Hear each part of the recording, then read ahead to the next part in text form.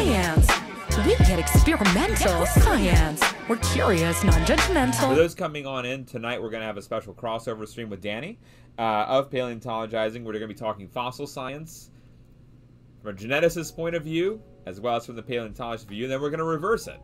We're going to talk genetics from a paleontology point of view and the geneticist view, and we're going to dissect papers together and talk about the science behind them and see how our fields would interpret the data differently and what that ends up meaning, which I think is going to be really fun, because I don't know if anyone's done that kind of crossover before.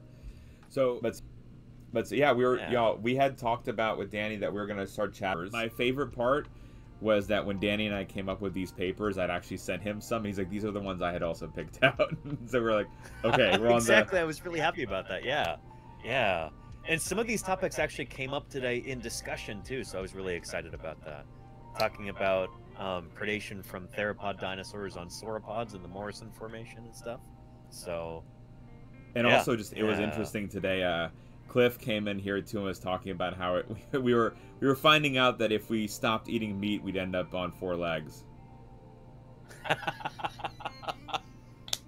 After thousands of generations, possibly. Yeah. It was, but it's a good memory, a way to remember, right? It's something that you don't, or at least I don't actively think about how diet affects body formation and your evolutionary lineage. But it was just such a neat example of they're giant. Mm-hmm. Oh, we said, all right. I think dinosaurs have won. First paper is a dinosaur. Oh wow. Okay. Well. Yeah, do you want to maybe pick the tooth one first? I don't know. And we can talk about that. Do we want the carnivorous one? The Pier J paper? Mm-hmm. You got it. Let's do the Pier J one, yeah. All right. Yeah. So anyway, just to kind of outline this for everybody watching, Belinda and I had this idea to do, a crossover about once a week. So we're trying that out right now. I know sometimes I don't have as many opportunities as I would like to talk about scientific papers with my colleagues, with fellow scientists, and so this is kind of scratching that itch, and we thought it would be a really cool thing to be able to show here on stream as well. I think it's important to show, 2 scientists kind of shooting the stuff, just talking casually about science, and it's going to be fun, and I hope everybody enjoys this. So, yeah. And what I think makes it unique too is our backgrounds and trainings are so different that yes. I'm really excited about what questions you're going to have of well, I'm not convinced by this study because of X, Y, and Z. Sure, and vice versa. Yeah. And I think it'll also be cool just to see, even though we come from very disparate fields, and we might not have there might be kind of language barriers here in terms of our different scientific fields, there's still going to be a lot of overlap in terms of the concepts. And I think that further highlights some of the issues, how difficult it is for sometimes. We've talked about how non-scientists is difficult because you look at a paper title and it feels like a Harry Potter mystery title of Harry Potter and then 40 words that make no sense. Right. And that's true in our... My least favorite of the Harry Potter books. But that's true between our field, between science too, of I'm not sure what this term means, and it's we're gonna try to break down some of the gatekeeping here. Yep. Yeah. I'm excited. All right, so this is our first paper, y'all. So bite and tooth marks on sauropod dinosaurs from the Morrison Formation.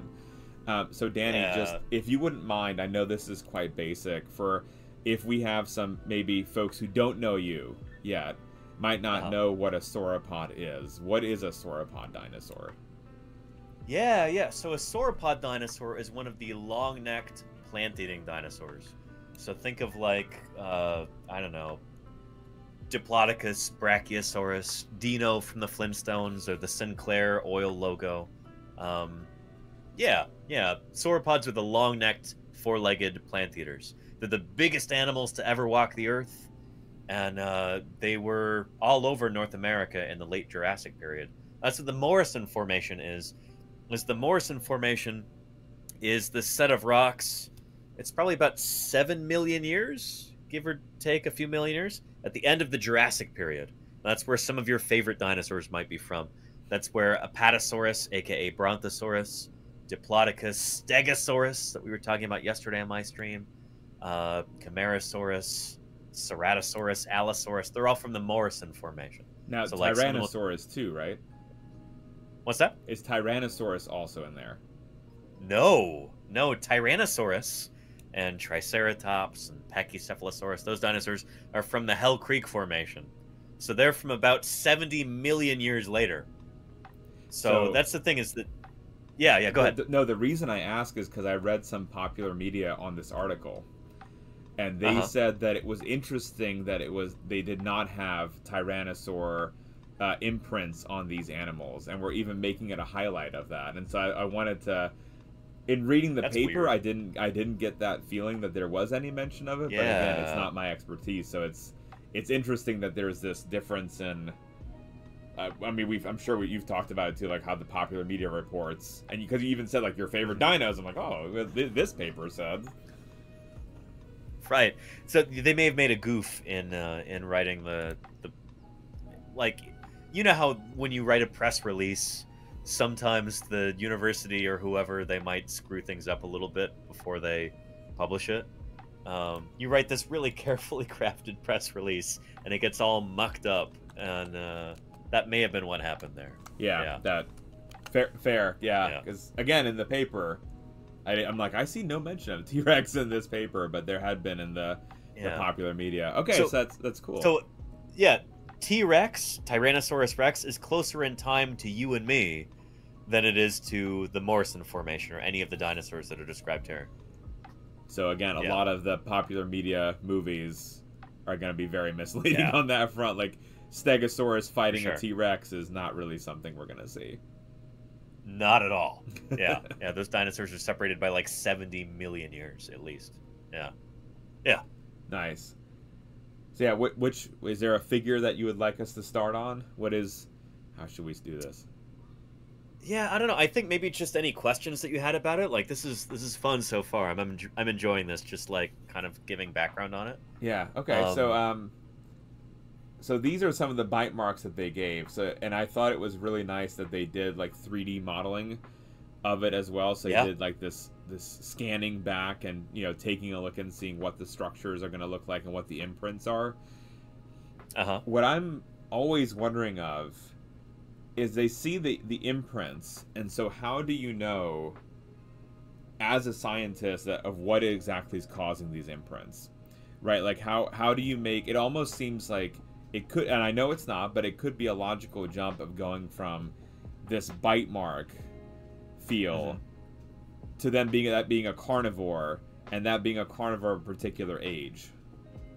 Yep, that's a great point, and that's something that these authors, I feel like they're pretty good about avoiding some of these pitfalls. So anytime you find scratches on a dinosaur fossil like this, you have to rule out a few things. You've got to make sure that these didn't happen from whoever was digging it up in the field, that they didn't just scratch it up by mistake.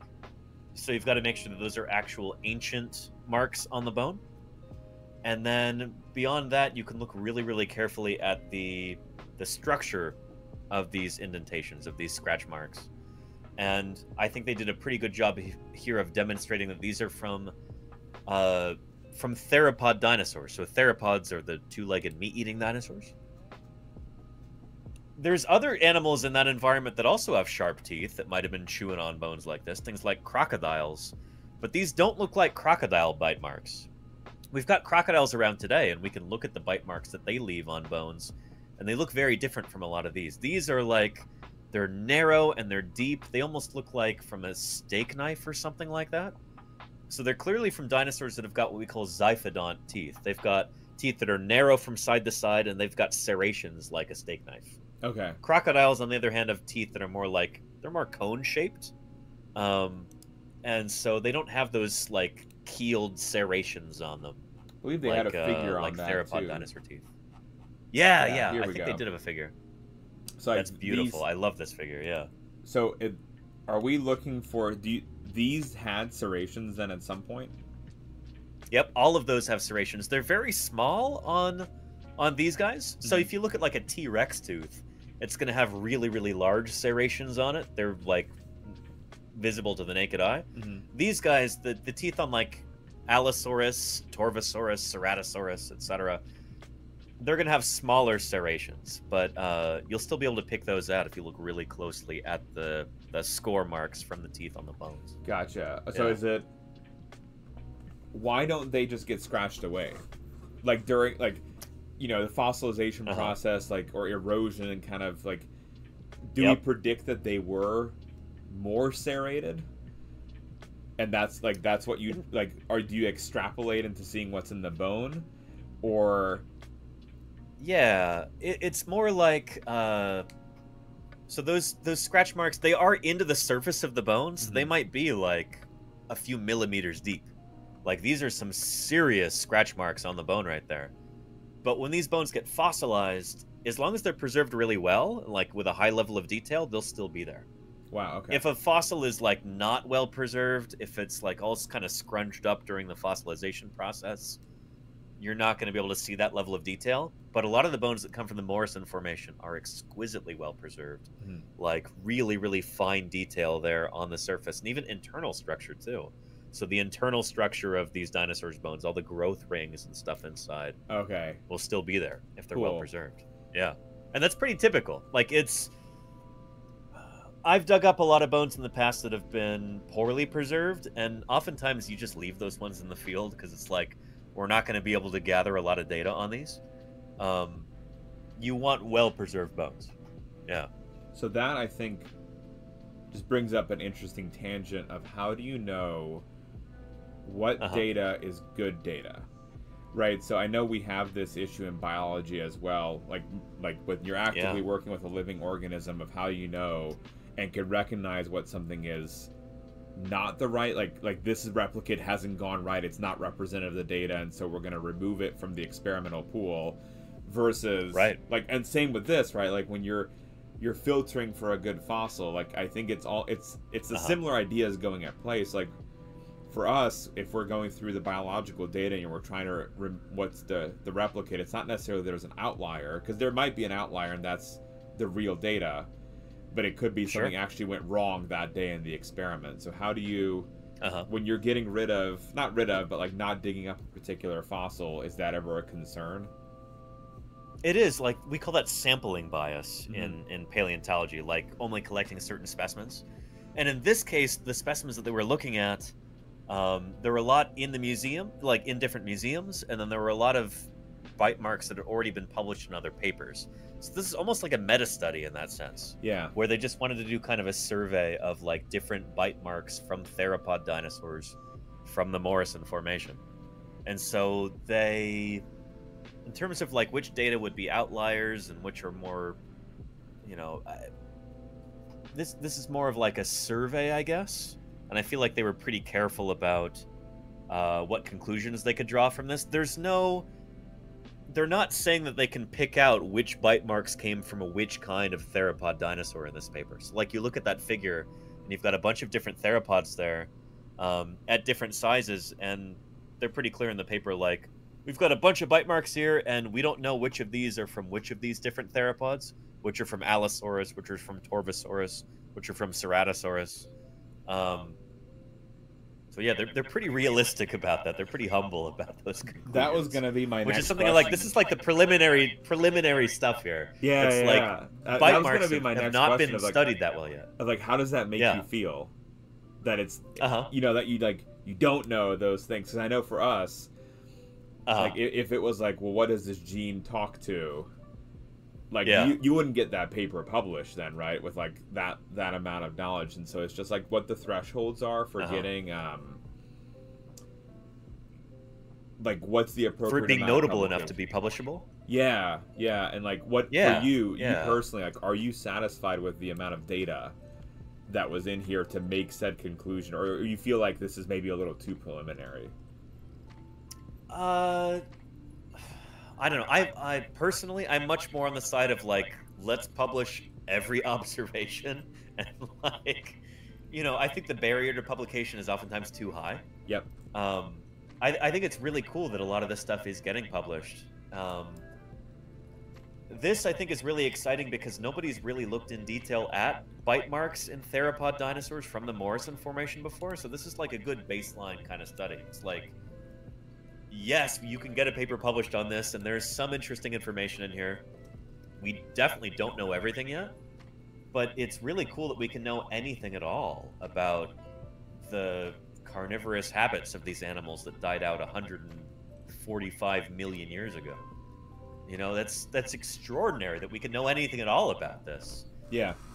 I mean, I think, you know, Murph says it well, that it feel like paleontology's almost feeding off scraps in a certain way, where it's like you're so handicapped to start because the animal's gone and you're dependent on finding these fossils. And so it's just, I think it's important to keep that in mind then when we're talking about the paper. And that's just why I'm curious of like, well, how do you know that when a paper is ready? Because I don't know, it's always like, well, there's always one more experiment. I'm sure there's always one more sample you could dig up, but that's like, you know, where you're convinced that this is in fact a thing. And I know we've talked about on your stream, like you're also so like not always like, oh, well, this new dinosaur that has like one pelvis bone, and that's all there is to this definition of this dinosaur, right? So you're also a skeptic in that sense. So it's like, what made you get past that skepticism for this study, where it's like you can accept the ecological relevance of it, I guess? Grow the fuck up. Yeah, You're not I children think it's anymore. that I didn't mind conclusions explaining are not photosynthesis to too you when you were crazy 12, or anything. but you're adults now, and this is an actual crisis. The idea is Got basically... it? Oh, I gotta... Okay. Low Mountain was being a little naughty. No worries, no worries. Yeah. The idea is like, well... I don't feel like their conclusions are too lofty or anything like that. It's like, we've got bite marks from theropod dinosaurs from the Morrison Formation, and that's really cool. Here's what we can tell about them so far, and here's what we don't know. It's kind of like outlining a baseline, like, you know, this is what we can figure out, and here's all the things that are still mysteries. And I think those kinds of papers are really important there. Yeah, and I mean, I really like that about the paper, that it did have that air of, this isn't the definitive study, but to me, that's why I was wondering your perspective on if you were then convinced, because it was almost like, was it, this is again, maybe a field difference. In biology, they'd say this is being too honest. Of like, weird, of in the sense of like, you know, here's how much we can actually garner from this, and here's how much more there is. It's almost like they're selling themselves short in a way. Huh. Interesting. Yeah, so I know with this particular paper, the bite marks from dinosaurs from the Morrison Formation, from like allosaurs and stuff like that, have been really understudied. And they've not been... I think this is the first paper of its kind for this age of dinosaurs from the Morrison Formation like this. We've got publications on bite marks from tyrannosaurs from the latest Cretaceous period and stuff, and so those are really well known, and we can do things like tell how tyrannosaurs were feeding on triceratops and stuff like that based on these bite marks. And so this is kind of like expanding that out to dinosaurs like allosauroids and ceratosaurs and stuff from much earlier in time. So it's kind of expanding the field in that sense. But like you said, it is really honest about like, this is what we know and this is what we don't. But I think it's important to like kind of broaden that out to the critters like allosaurus. I'm tempted to grab my Allosaurus 3D printed skull right there so I can show that to the camera and show you what I'm talking about here in terms of their teeth. Can I do that real quick? Yeah, absolutely. Absolutely. All right, cool. Let me grab that, and I hope this will help illustrate a point here. And Nerdowino, welcome in, Professor. And how are you doing, guys? Make sure to check out Nerdowino, who is also on the science panel with us at TwitchCon, NASA scientist extraordinaire. Yeah. Whoa, Danny! I forget how large that. It's good to see you. It's so it's awesome. So this is Allosaurus right here, 3D printed Allosaurus skull. It's a pretty large one for Allosaurus, but its teeth are a lot smaller than that of a Tyrannosaur. They're more narrow from side to side. Tyrannosaurs, they had teeth that were adapted for like crushing bone. They had really, really thick teeth. They're very wide in cross section. Sometimes they're referred to as like, you know, killer railroad spikes or killer bananas. And Allosaurus teeth, on the other hand, are much narrower from side to side. So we don't think of these dinosaurs as being able to, like, crush bone or anything with their teeth. But some paleontologists before had published on, like, in talking about Allosaurs, they've said, oh yeah, these guys, their teeth were too delicate. They wouldn't have even left tooth marks. They're like actively avoiding contacting the bone with their teeth. And this new paper shows that that's not the case. So it's like, it's kind of opening up a new field of study in that sense. Like, these guys did leave tooth marks. They're not as common as in Tyrannosaurs, but we do have tooth marks from these critters now, and that's kind of exciting. It's a new thing that we can look at to try and get some more information about how these animals were feeding. So given the skepticism in the field, like you were describing before this paper, are you convinced by the data of the scratches in the bone that it is in fact an Allosaurus tooth that's doing the scratching? I think... Here, let me go put this down because this is really heavy and my arm's getting tired.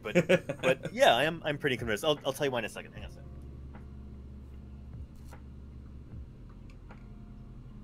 All right, yeah. So in the paper, they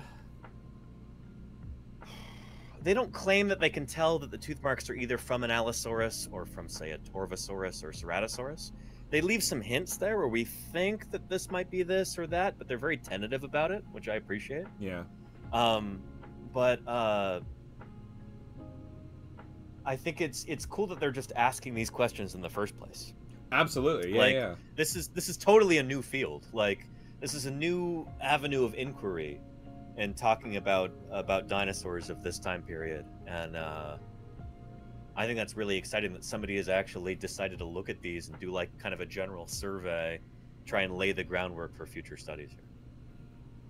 That makes sense? It's super cool. I like the undertones of what they suspect it might be, right? But it's just interesting when you come up against that, like you're describing, that these teeth were suspected that they couldn't do these things.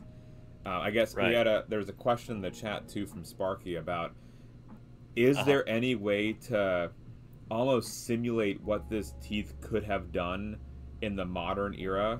So like, presumably you can't take the fossilized tooth and scratch a bone, right, and try to replicate that scratch, but is there...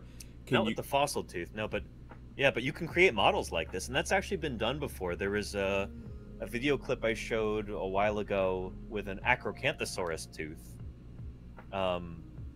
And like, you can never get the exact materials right or anything, but they tried to like roughly approximate, this is how strong the tooth would be, and then this is how strong the armor plate of one of these armored dinosaurs would be. And they tried to figure out if that tooth could actually penetrate the armor plate using like a scale model. And those sorts of things can be, they can kind of put you on the right track for thinking about a problem, but they can never demonstrate like, yes, this dinosaur 100% could do this or couldn't do that, because you can never get those materials exactly, you know, on par with the real thing.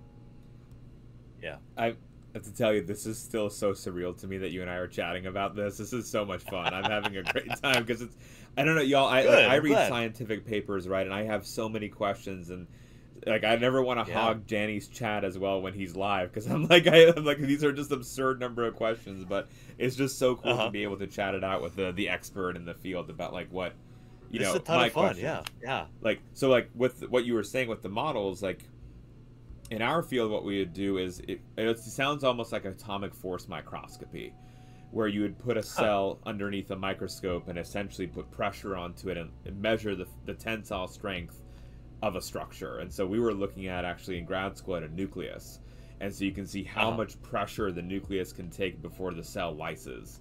And so then you can try to model that once you have the numbers and say like how much strain, because we were looking at it as these cells are undergoing division, they can become multinucleated, and how the cells, when they're pulling away from one another, like how much force there needs to be to not become like a new cell but stay multiply nucleated. And so you can simulate that with the microscope. So it's the equivalent we're trying to simulate with a model of like forces that can take into.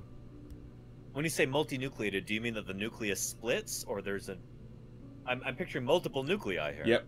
So it turns out, and this isn't just in flies, but an old fruit fly, their brain will have fewer cells, but the cells that are there are bigger, and they have multiple full nuclei that have the entire genome in each nucleus, like a regular nucleus.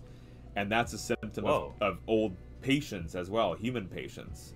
Also, if you do cross sections, you'll have multinucleated cells, and it's a sign of an aging brain.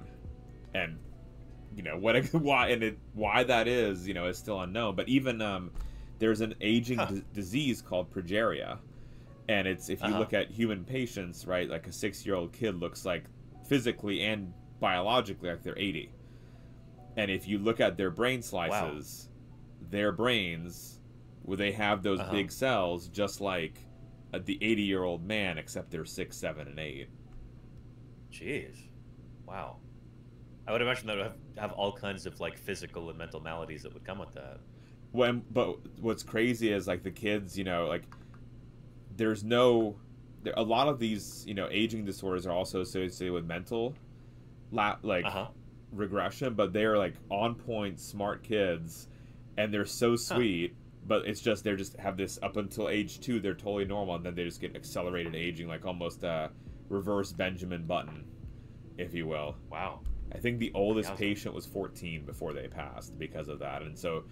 Oh wow. Yeah, like you can model the aging of the cells using that tensile strength of the nucleus, and so it just reminded me of how you were saying with the modeling of the teeth as well. Interesting stuff. Yeah, it's tough in dinosaur paleontology, since we don't have living animals that we can run experiments on, in terms of non-avian dinosaurs. We got to come up with pretty creative ways to try to test some of these ideas, and that's like the most.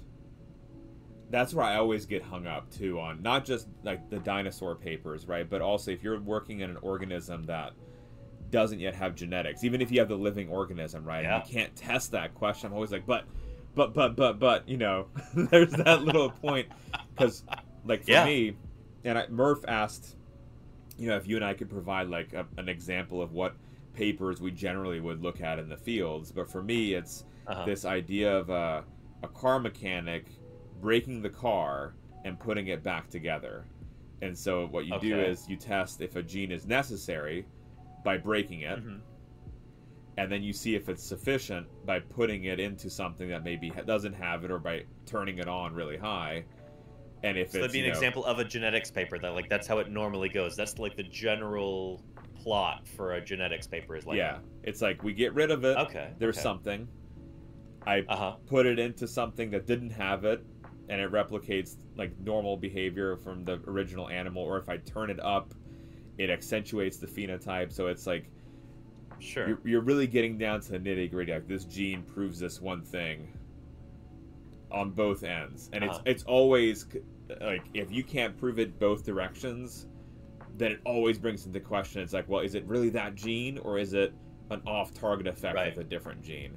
And so like I'm always taken by like how these papers, and like whenever you talk about it on stream, it's like, wow, that totally makes logical sense, right? Of like how that could work, but how do you keep out from another 30 different hypotheses, right? Like just like with the Allosaurus tooth. Like I think if I were to have to come up with a like general plot line for how dinosaur paleontology papers go, I mean, there's lots and lots of different ways to study dinosaurs, and so we've got a lot of like different genres of dinosaur papers. But maybe the most basic or most common one might be akin to like crime scene investigation or something like that, like trying to solve a murder mystery, where it's like, we've got limited information at the scene of the crime. Let's try and figure out what happened here based on what's there, based on what's left. Where it's like, there's teeth surrounding the skeleton right here. It's like this is preyed upon by another animal. I guess this analogy doesn't work super well, because oftentimes it's just like we've got limited parts of an animal here, and we're trying to figure out what it was, what it's related to, what its biology was, that kind of thing. But maybe think of it in terms of like crime scene investigation, maybe, if that analogy isn't too overplayed. No, it makes it's just, I imagine it's frustrating too, because you can't get the DNA and you can't do the sequencing, and because one we thing don't even think about DNA. Yeah, You know, yeah, DNA you can't even think of. DNA is doesn't even, it never occurs to us. It's like DNA is such a fragile thing. It's like that's, you know, it only lasts a few thousand years or something, and then it's gone. And see, for us, so it's yeah, RNA. It's such a fleeting thing. For us, it's Yeah, RNA okay. that lasts 20 minutes. Like, if There you go. if you look at RNA the wrong way, Yeah. it breaks. Uh-huh. There's Yeah. like on your Yeah. skin, there's these things called RNases, right, that eat up RNA and break it down because that's how viruses replicate. And so when you do an RNA extraction at your lab bench, you have to wipe it down with this thing called RNase zap that gets rid of RNases and everything's sterile. And if you blink at the wrong thing, it just dies and the RNA is gone.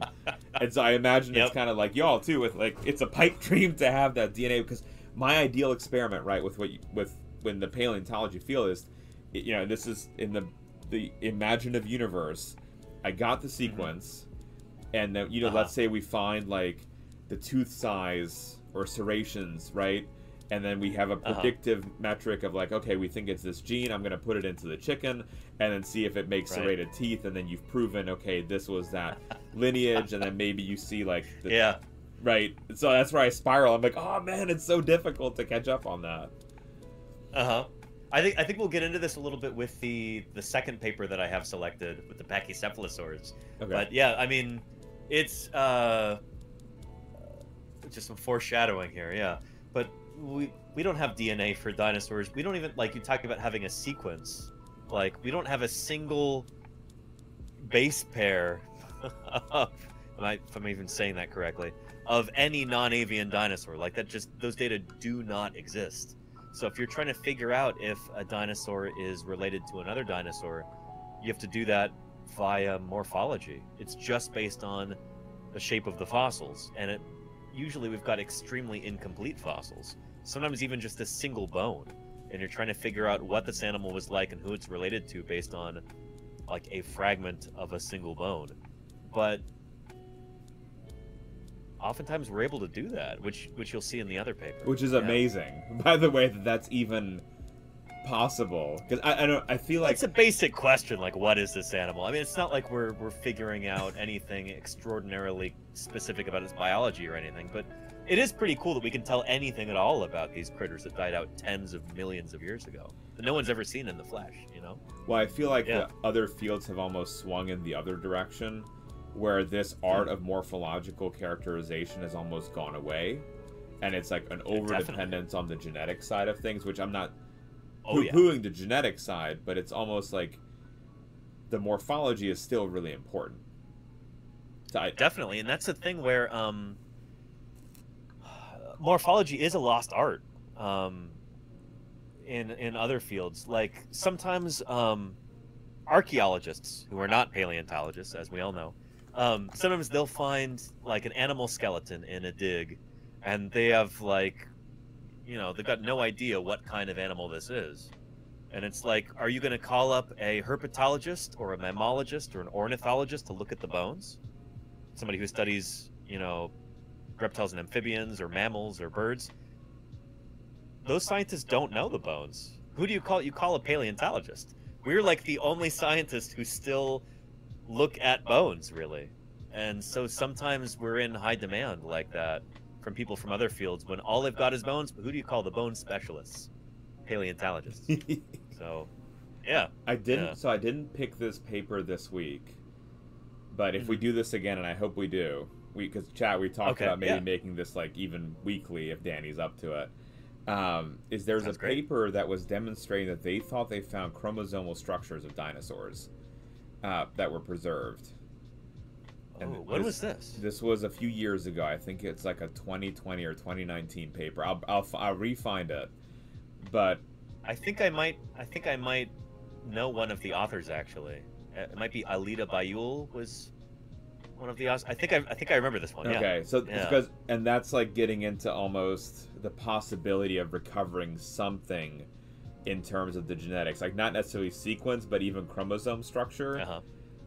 And so I do want to pick your brain on that paper, because that's a really, I think, almost bringing our two fields together flavor of paper. I like this idea. I like that a lot. We should talk about that next time, maybe. Yeah.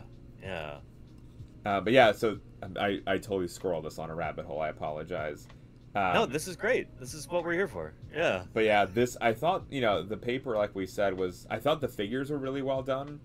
I really liked the imaging that they put forth of even like the teeth structures and like where things would land. I thought that was a very elegant prediction of how the bite force would act based on like where all these mandibles are located. Yeah, it's what we've got. We don't have a whole lot else, so you got to run with that. Did you feel like that was appropriately done, like the prediction metric? Definitely. Like, I don't have the expertise. This is pretty typical for like bite marks papers. This is generally how you do it. Okay. Yeah. I mean, I they thought did it was really well here, though. Yeah, it was super, super clever. Even like taking into account like missing teeth and how that might affect that bite mark. And so I thought it felt really thorough. And I didn't know how much more they really could have done independent of going in the field and getting a bunch more samples. But like you were saying, and I guess I didn't appreciate how rare the samples actually are that have these bite marks. Yeah. And so, for sure. Especially in the Morrison Formation. Like, allosaurs and these other dinosaurs, ceratosaurs and torvosaurs, they haven't got the big bone-crushing teeth like tyrannosaurs. They were, like, probably actively trying to not scrape their teeth on the bones of their prey as often. So there's just fewer bite marks there to sample.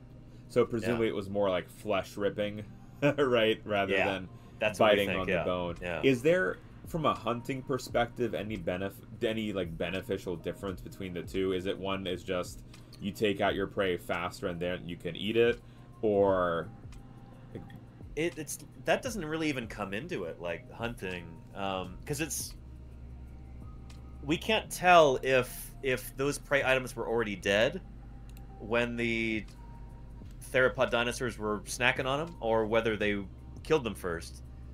The only way that you can tell if like an animal had been bitten and during its lifetime is if that animal lived to tell the tale. If that bite mark healed later, then you can tell that, oh yeah, this happened during the animal's lifetime. But if you have an Allosaurus attack a Diplodocus and it kills it and then starts eating it, you wouldn't be able to tell if that Allosaurus killed it or whether it just stumbled upon a dead Diplodocus and started eating it, because there's no hope of having healed bite marks there, if that makes sense. Gotcha. So in terms of hunting strategy, we're kind of in the dark there. Yeah. Okay. It is interesting in that they did say in the paper that it seemed like the bones of smaller sauropod dinosaurs, the smaller long-necked dinosaurs, had more bite marks, and like that might be more indicative of like dinosaurs like Allosaurus were preying on the small ones selectively, which would make a lot of sense, because that one of the ideas that we have is that sauropods got so very, very large because of predation pressure. Like, this is a defense. Getting so very large would have helped them to avoid getting killed by these predators. And so if you're finding like bite marks selectively on the small ones, maybe it shows that there's there's more active predation pressure on the small ones than the large ones. Right, versus if you didn't find any bite marks on the larger ones, maybe they do then have the protection of being big and they're not going to be preyed on. Maybe, yeah. Although they still got to die at some point, and they're probably going to have theropods eating them after they're dead. So, and then, like you said, it's hard to tell the difference between if they died from being eaten or attacked, or if they died from natural causes. Exactly. Yeah. I see. I never. And it could be the. Yeah. No, I never even. Conundrums left and right, bullet. That's how paleontology is. It's our hands are tied in so many different ways, but that's, I think, part of the joy of our science is like we're lucky we can know anything about this stuff at all. Yeah. No, that's why I love this. Like chatting, it's like kind of revealing some of the scientific logic and thinking behind it, and I like hearing the limitations because I think it humanizes us as well. It's like we're not perfect in our ivory towers and know all the answers. There are things that we can't know yet. Yeah. The history of dinosaur paleontology is the history of like making claims and getting them completely wrong, and then having researchers decades later demonstrate that, and Shit, we were talking about yesterday about Stegosaurus and how when this dinosaur was first discovered, everything we knew about Stegosaurus back then turned out to be completely wrong. There were dinosaurs, like, Othniel Charles Marsh was mixing up different parts of different dinosaurs and stuff like that, and we're more careful nowadays, but, like, those were lessons that were learned the hard way back in the beginning. Yeah, I mean, yeah, that's definitely been appreciated from when we've talked in your stream. We've got some new people here. First time chatter, Mama M Media, welcome in, and hello Yogurt Garrel on your 25-day viewing streak, Madame. Welcome in. Holy cow! Very nice, Yogurt Garrel. New feature they're rolling out is your watch streak, and Yogurt's on a 25. I've never seen that before. That's really neat. Yeah, I think they just rolled it out. Yeah, just yesterday they were rolling it out on. Not everyone yet has it, but very soon I think that's going to be the next thing. So yeah, for those coming on in, we're chatting and shooting the breeze, as Claire Burr said, as Danny and I were struggling for the word, about papers, and we're dissecting each other's fields papers, essentially, of like asking each other questions. And so we're on a paper now about dinosaur teeth marks and how that we can predict about their ecology and behavior, which, you know, I'm always a skeptic on, but I'm getting convinced on this. And then we're going to go over and talk about, I'm sure Danny will give me skepticism on this too, on like rat imagination and things like that. Well, we'll talk about that, but yeah, I don't know. It almost seemed like a no-duh kind of thing to me, but I think this outlines some differences in our fields, which I think is which I think will be really fun to talk about, like what we consider something that needs to be addressed versus something that why would you ever address this, because yes, of course. Yeah. And if we can even then do the reverse, like, well, okay, well, could we ask this? And like, if we ask it in a modern day bird and almost reverse engineer the hypothesis and say, like, what would a dinosaur do? Right? That like, there's a paper we have tonight too, if we get to it, like on biofluorescence, and I'd be curious to know like what we can think about with dinosaurs, because Hugen mentioned like melanosomes are rare in dinosaurs, but have those samples been put under like different types of fluorescent light sources to measure if there is any biofluorescence there? And it's an interesting idea. I had a whole different angle with that paper, so I'm excited to get to that. Yeah. And then I just wanted to highlight, I like the fact that they put in this paper like zoom ins of different bone structures as well, like they're looking at like okay, here is like the neural spine as well, like also having these bite marks. And I got to thinking now as we're chatting, like I wonder if there's a correlation between where the bite marks are located and maybe potential cause of death. Like if, because it's on a neural cord, I would feel like that might be a harder location to get at for a predator, unless the prey is already dead. Yeah, sure. Like a full-size sauropod like that, and holy cow, we got a raid going. And we got a raid from something monstrous. We got a monstrous raid. SciAnts stream. We're bugging. Hi everybody. How was your stream? Tell us all the things. I promise that I have prescribed you vibes. The vibes we got are giant. Shout out to the stream for the raid. That's SciAnts. Raiders, welcome on in. Something monstrous. How was your stream? What were y'all just chatting about? We want to know all the things. Was it something scary? Was it something... Oh, from the Harry Horror Show. We know the Harry Horror Show. Welcome on in, y'all. Oh, very nice. We've got lots of chatters here. We've got first-time chatter Wadester Law and Pristine Biscuit. My God, I love your name. Welcome on in.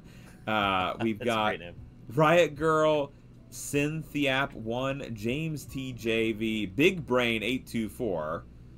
I like that name, too. Curvial Sarcastic Ninja, thank you for the follow. Welcome in. You are now all one of us. That's true. Welcome.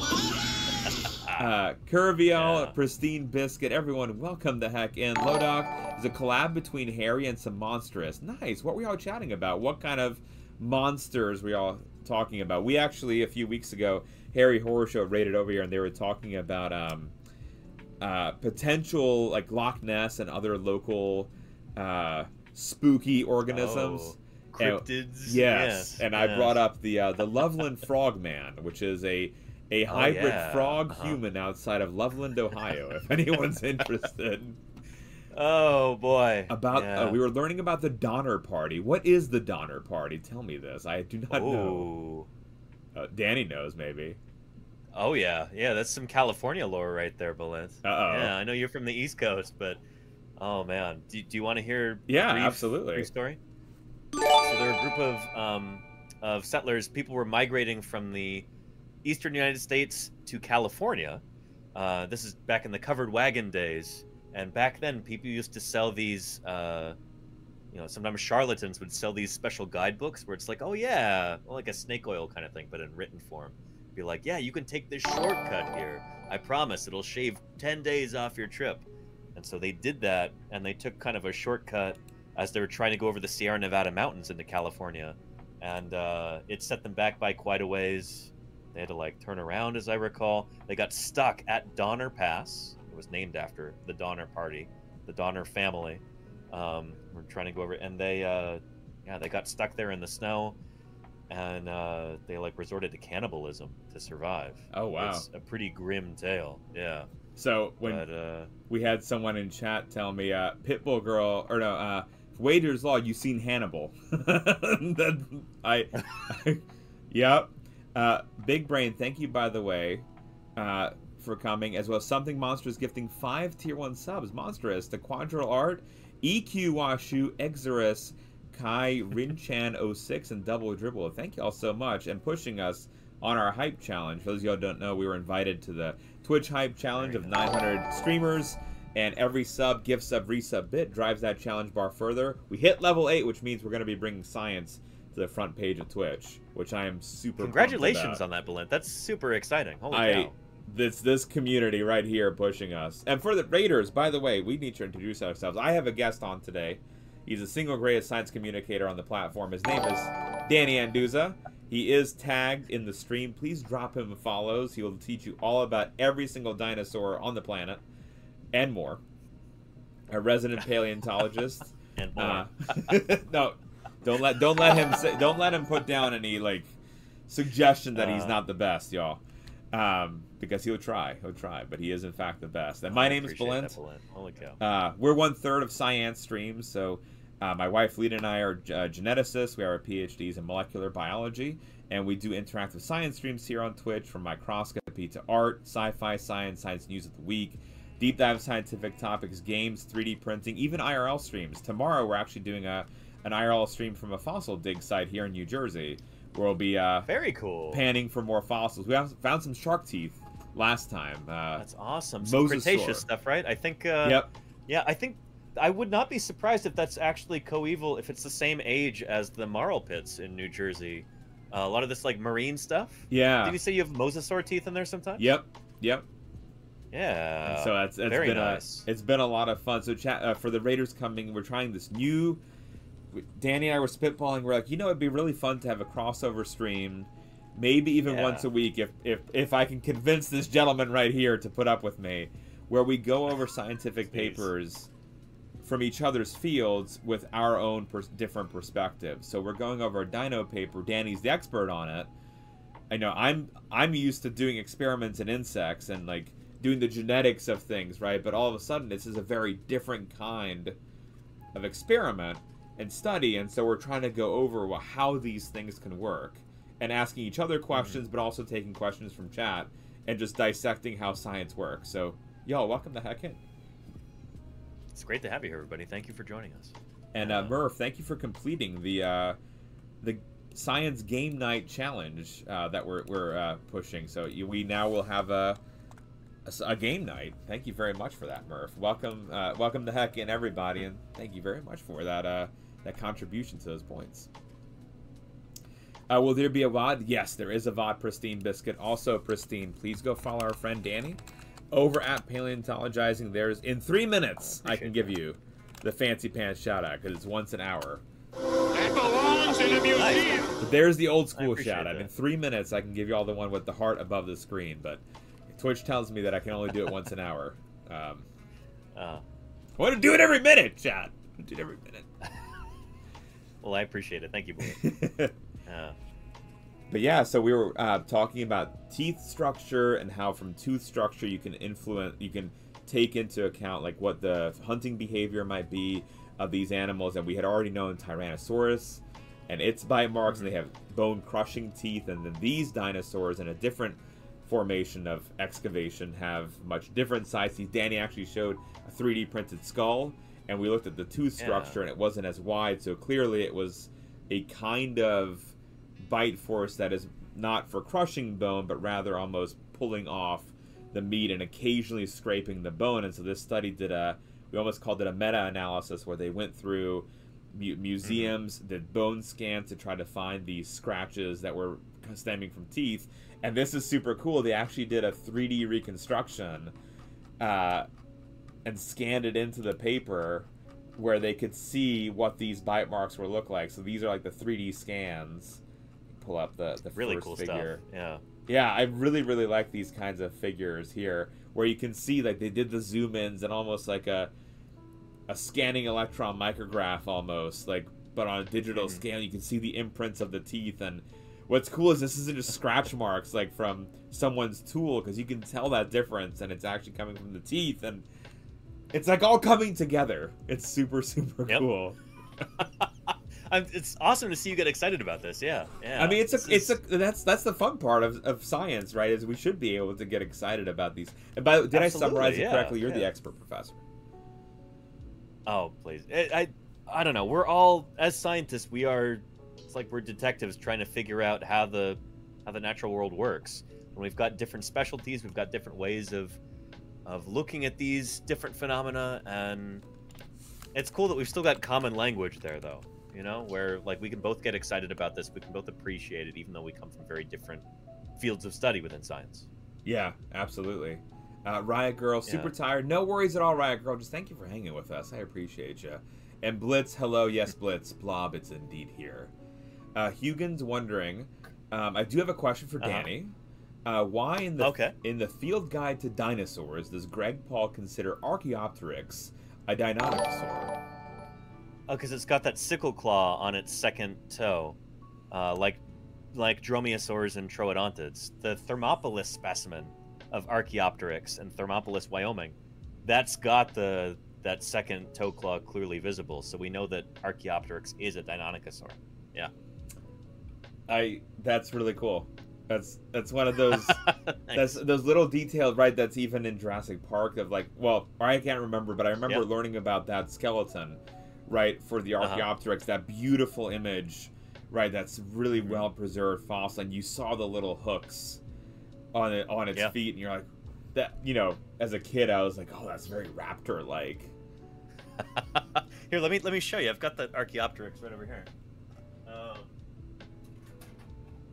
This is the Berlin specimen of Archaeopteryx right here, which does not have those toe claws clearly visible. And so for a long time, we didn't realize that Archaeopteryx was a Deinonychosaur, that it's related to dromaeosaurs and troodontids. It's related to Velociraptor, pretty close relatives. We didn't know that until another specimen, not this one, a different one was found.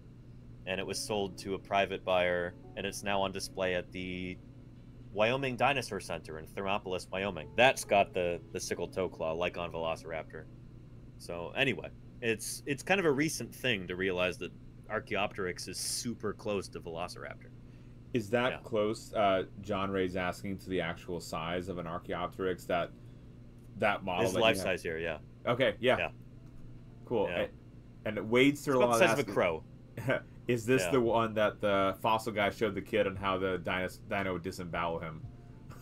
No, that was in Jurassic Park. Yeah. That was just a claw from a dromaeosaur. Yeah, that was a 6 The funny thing is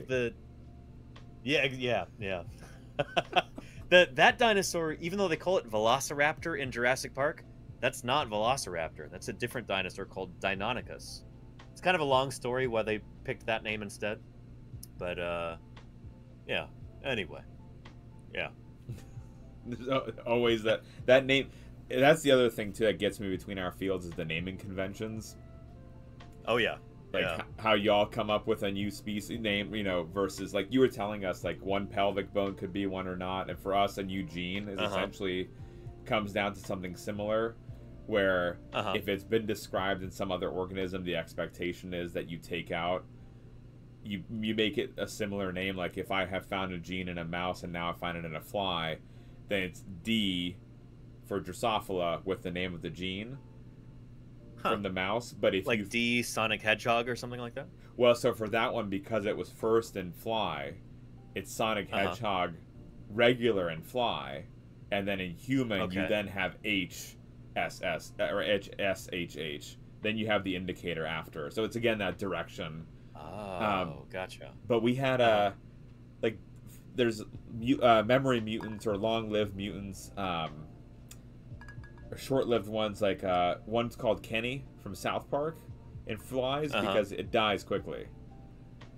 And then it's like you never have that naming convention on other organisms because that's like, wait a minute, that's not what you're supposed to be calling them. Yeah, there's different rules that like govern what we can call I would say living. There were once living things; they're extinct now. But yeah, there's rules that govern that. But we can also get kind of creative sometimes. Like there have been different dinosaurs that have been named after different people, different mythological figures, and stuff like that. There was a dinosaur recently that was called Thanos. Thanos, after like a comic book character, I think. Really?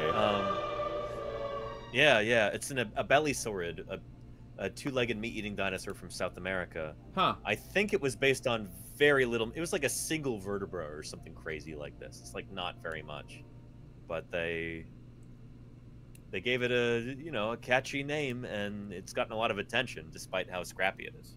Yeah. Nice. We have the most interesting one I think is in flies, and based on that is there's one called Methuselah after the biblical figure, the longest lived individual, very old. And that fly can live like 40% longer than the regular fruit fly. And it's not that it ages slower; it keeps aging at the same rate. It can just somehow live longer. Huh. And no one still knows like what exactly that mutation does. So what I wonder about is what's the difference there? That's what the question that jumps to mind for me. What's the difference between aging more slowly and just aging for a longer amount of time? Like, how do you quantify aging, I guess, is my question. So it gets really murky. I guess similar to how like we were talking about the paleontological side of like the teeth, you were saying like what could be murky with like like if the animal's dead or been hunted. With the aging, you have to define for your experiment what you're calling aging. Is it cellular aging? So you can measure that based on like cell death rates and how many cells are present in the dreams, the organism. one is not tethered Tommy by sleep earthly well. limitations. What does that mean? Tommy Platypus. Night Tommy Platypus. Or so you can look at free radical formation. So that's a common feature of aging, right? Is that they release these reactive oxygen species, and then those cells will die faster. And so actually, I had a friend who did a study on slower aging, and she was looking at the reactive oxygen release. Wade, sir, thank you for the follow. And how you could slow down aging with some mutations that actually will eat up these reactive oxygen species faster, and so then they have cellular aging slower. And then there's physiological aging, where you do like behavioral measurements in flies. So you get a vial and you tap it down on the ground, and then you have little lines on this vial, and you measure after 10 seconds how many individuals have moved past a certain line. And so and you might be like, this is insane, right? And fair. But enough times and you get a decent like average of what it is. And then, well, so it turns out young flies can tell gravity, and they negative geotack. So they go against gravity. They run up to the surface of top of whatever you have them in. So you have them in a vial. You keep turning them. They keep running to the top. And as they age, they stop doing that. And so you can accelerate aging in a very young fly, and it'll stop running up. That's pretty cool. That's pretty cool. But again, it gets to definitions, which is makes things tough. And yeah, For sure. cellular senescence, John, right? Absolutely something. So when cells stop dividing, but it gets murky too with different organisms. Some have it where, you know, you have constant cell division, different tissues keep dividing, like gut cells, but then like neurons will stop dividing. And so that's not necessarily not aging, that's just a sign of maturity in the cell. And so then, right, that's another difficulty of that.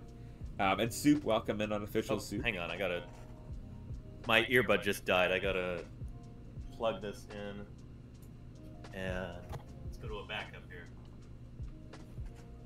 There Lady we go. Fiend, welcome in as well. Avengers Thanos. This thing to sync properly.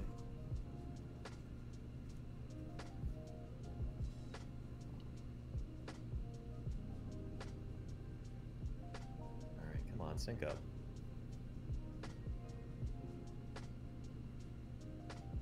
Hang on, sorry, Belen. No, you're fine. Okay, good. I can hear you now. Okay, cool. That was on me. I was like, I'm just staying quiet. Oh, what do we do? Murph asked if... I'll wait for the other one to charge, and yeah, I'll have to use this for now. But yeah. Murph was wondering if flies are bound by telomere issues. So that could be an illustration of aging as well as looking at the telomere length.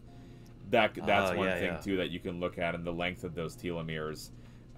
That is also, Murph, yeah, you do see that in aging animals, is that those do get shortened, and you can actually change certain genes to keep the structure longer, and that doesn't always equate to a longer lifespan, which is, again, interesting. It's like there's other factors at play just beyond telomere length that affect the aging, and so it's aging on its own is just such a murky term, and so that's why you always have to, in the papers we talk about on aging, they define what aging is. There's actually, Danny, maybe you'd find this interesting too, a paper a few months ago on looking at how social groups affect aging. So they did a study on a meta-analysis on humans and a study on flies where animals were either isolated or housed in groups for the fly experiment, and then with the humans it was just an analysis of like lifestyle of individuals that were social or asocial. And that's, you know, with COVID they actually could get that kind of data and analyzing quality of life and health. And it seemed like that study suggests that in group settings you have a longer lifespan than you do when you're solitary. That makes intuitive sense, like knowing people, and which is interesting. But then that brings into question all other aging experiments that people do, right? Because sometimes in those like for those flies, will be in like, isolation, probably. you like isolate them because you want to make sure they're not mixing, and you can track individuals. But now it's like, oh no, that might actually be this like confounding variable you never accounted for. Right. Did they have a mechanism for that proposed, for like what being solitary does to you? So it seems like, at least in flies, it increases stress hormones. And so it's just it's a general stress signaling that happens. But they went, the follow-up paper, well, I guess preceding paper, this was the follow-up because they've shifted a little to humans as well, was they gave the flies a disease. Actually, they gave them colon cancer. And that's all by mutating one gene. It's called APC, and if you mutate it in a human, you also get colon cancer, so it's conserved. And if you give them that disease, they start getting these growth of tumors in their gut cells. If they're in groups of individuals, that tumor progression is slower than if they're by themselves. So there's like this extra layer of difficulty, right, of like interpreting then of disease progression also as a function of being alone or not. And then imagine, like, if you're in a hospital isolated in a wing, does that actually slow down your chances? You know, it's easy to make those jumps. We don't necessarily have the answers to them, but you want to make those jumps given the conservation of the genetics.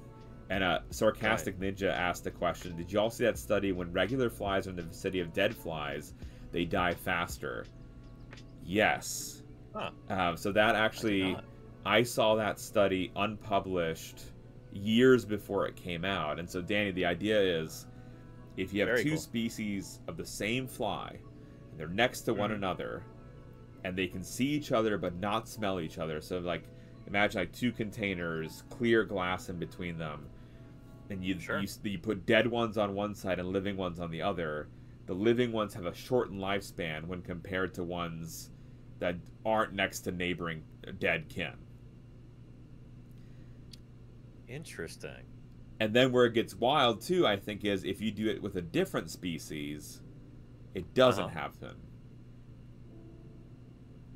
They don't have the same effect. Right. If it's a different species. And it's just visual. Because they don't have to be in the same chamber. The idea is that they've got species recognition at the species level. Just visually. Yeah. No smell, nothing else. Right, there's no behavior even to take in with visual. So it's just like there's just this dead animal next to you. And somehow the mechanism really wasn't worked out, unfortunately. It was very much like your first pass look at the paper, like at the phenomena, and like, you know, having like you doing all the experiments that are convincing that it is visual. Like if you do it with blind flies, it doesn't work. If you do it with mutants that can't smell, it still works. So like, you know, it's still like you're set on it from a genetic side, but there wasn't yet a functional side of how this exactly works. Interesting. Well, I know that in different metazoan animals, in elephants, they've been recognized to like they can recognize dead members of their own species, and like it really freaks them out. Like when an elephant comes across the skull of another elephant. That might be more smell than sight because it's a skull. Like they might not recognize that that's part of the body of an elephant, but being able to smell it like that, yeah, that's interesting. And it almost kind of gets into this idea of like the inner lives of animals. Maybe this is a good segue actually into the rat paper. Perfect. Should we dive into that? Yeah. Yeah. Oh, we had a question. Hi, Casey Snow Art. How do we contribute XP points to the hype challenge to get us to level 9? So, Casey, to do that, it is bits, subs, gift subs, resubs, and prime subs. Those all push that bar, and it ends tomorrow night at midnight Pacific. So 3 a.m. Eastern is the last time to contribute to that hype challenge. And yeah, if we hit level 9, tomorrow night we'll raffle off a pair of brand new Bose Twitch Purple headphones. Ooh. Wow. Holy cow. Just so y'all know, that's something that we would win as the streamer, but we're passing on everything that we would win to the community. Because y'all are the ones that are supporting us, and that just makes the most amount of sense is that it's back to the community. So we've raffled off John Ray. We've not raffled off John Ray. Thank you for that sub with Prime, with that 3-month streak. Thank you very much, John Ray. John Ray _124 just subscribed with Prime. Thank you, John Ray. Yeah, so we raffled off a LED sign with someone's name on it. We did Professor Anduza, sir. Thank you for that tier 1 gift sub to Elwa Links. Thank you, Danny. Thank you very much, Danny. You're welcome. See, do you have to 2D? I do not, JD. I do not have those characters rigged, unfortunately. I don't know how to do the rigging, JD. But if you want to chat, Discord DM me and we can talk about that. But yeah, so that's how we get it. If we get to level 9, we'll do that raffle. There's other raffles as well at higher levels. There's, I think, a $500 Delta travel voucher at 10, a brand new Nintendo Switch at level 11, and at 12, y'all get us to do whatever you want for a stream, meaning that not within reason, there will not be a hot tub stream. But if you wanted, we can do like a... Hi! Kai, thank you for the 5 tier 1 gift subs, madame. Kai Fish gifting subs to Fun with Brian, Miss K's, Pushkash YTP. That's a Hungarian name right there. Alice Amide and Captain Morgan 24. Thank you, Kai Fish, for this 5 tier 1 gift subs. Y'all did start something. For every level sub hype chain we complete, we will do a raffle, but we're gonna push those raffles to tomorrow night. I want to be respectful of Danny's time. Because I'm sure Danny doesn't want to sit through raffles, but we will do them tomorrow night, everything that I owe y'all, and that means there's 2 raffles on the menu for tomorrow night. Thank y'all very much. And as the higher we get, the more points. We're near at 70,000, so we're at we're essentially 69999 all the way to it, all the way. And no nice. Sorries, Casey. Thank you for asking. Thank you for asking. John Ray, are you Hungarian too, John Ray? Throwing in some Hungarian into the chat. I see you there, John Ray. So yeah, the next... I recognize that word Magyar. Is that Does that mean Hungarian? Yep. In Hungarian? That's Hungarian. There's a dinosaur. Hungarian, yeah. There's a dinosaur called Magyarosaurus that is from Hungary. What kind? Yeah. I think it's a dwarf titanosaur. Okay. If I'm remembering the right one, but it's a big sauropod. Except this one, you should look it up real quick. But I'm pretty sure Magyarosaurus might be the dwarf one, where it lived on a small island, and so they got smaller. And Bit Gamey, thank you for the 100 biddies, Bit Gamey. How you doing tonight, sir? Is it? Let's see. Oh, so it looks like dimension 6 meters in length, 1.5 meters in height. It's just a little mini one.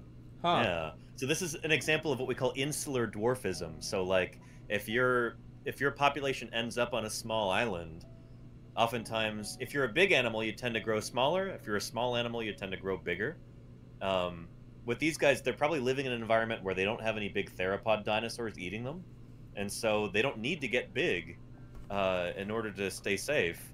So they can grow smaller because it pays to be smaller on a small island. That's actually what I was going to ask food you. resources and stuff. Yeah, Based on what we just talked about a paper, and one of the things we were chatting about is dinosaur size and how that might evolve as a function to predict from predation. So if there are no predators, there's always a trade-off, right? If you get bigger, there's going to be a negative side to that as well. So then maybe that's why they didn't evolve to be bigger if they didn't have anything eating them, which is again a really cool idea. I always love I don't know how you feel about the idea of trade-offs, but I always find the idea of behavioral, powerful idea, yeah, physical, molecular trade-offs really fascinating. Because with these guys, it's not just that they didn't grow to be big; it's that they actively grew to be smaller. Like we're sure that their ancestors would have been a lot bigger than they were. So like it was an advantage to be smaller on those small islands, and so they just got smaller. That's so cool. Yeah, which is another thing. They're these really cool giant dormice from, I think they're from like the Pliocene of Malta or one of those Mediterranean islands like that. So you have these giant dormice living on this small island, and you have these tiny elephants living on this small island.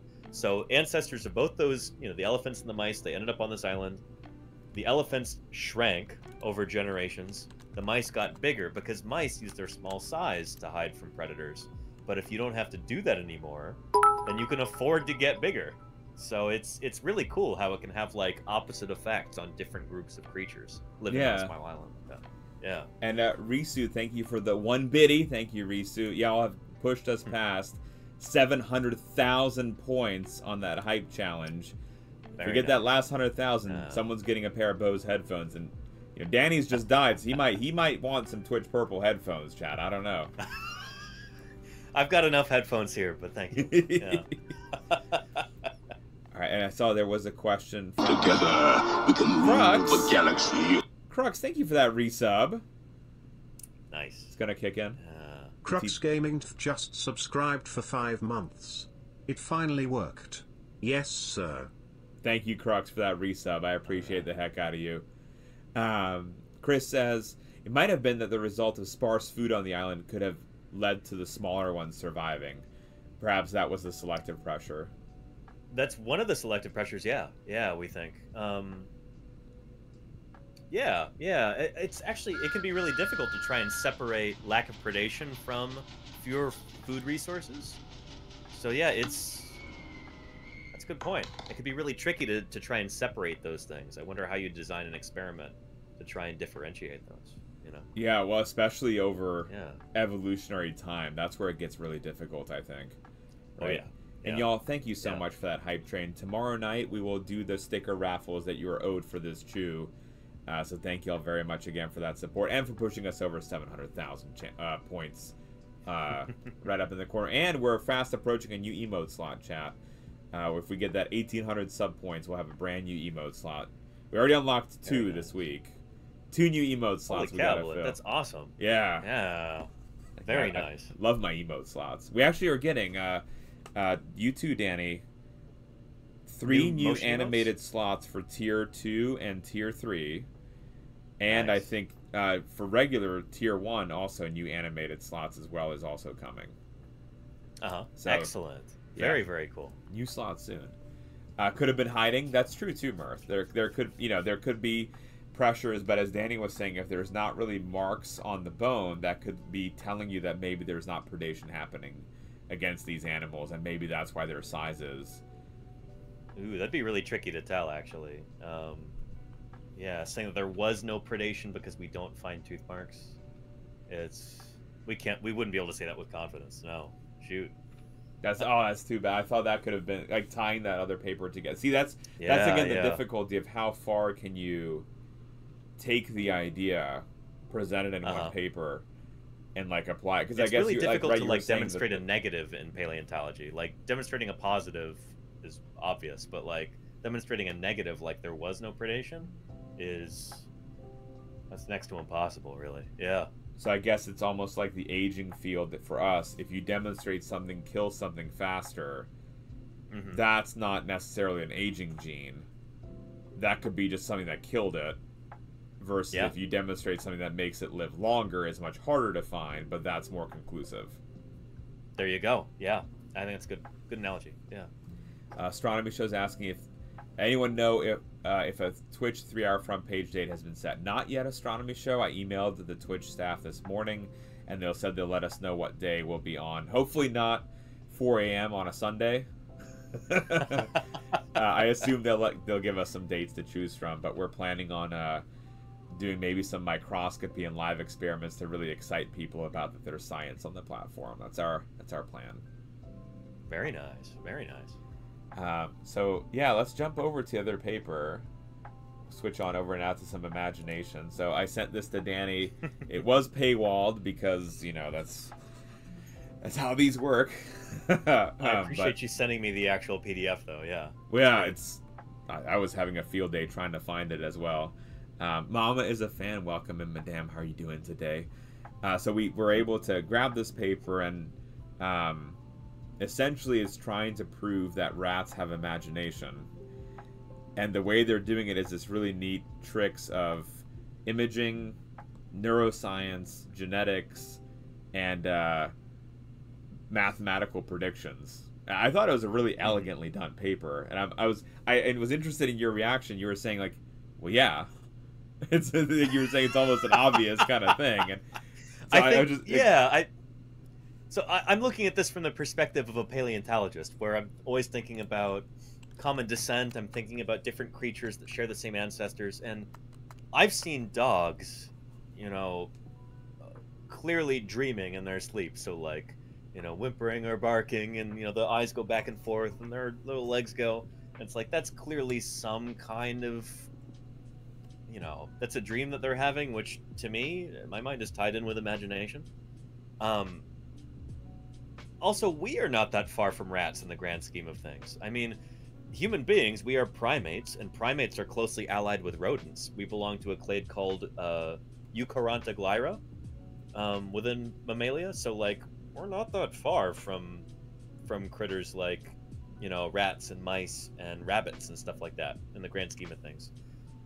So, yeah, this kind of reminded me of some of the studies I've seen before on like animal behavior and cognition and stuff. And like, I feel like some animal behaviorists are really, really reticent to say that animals have things like emotions or thoughts.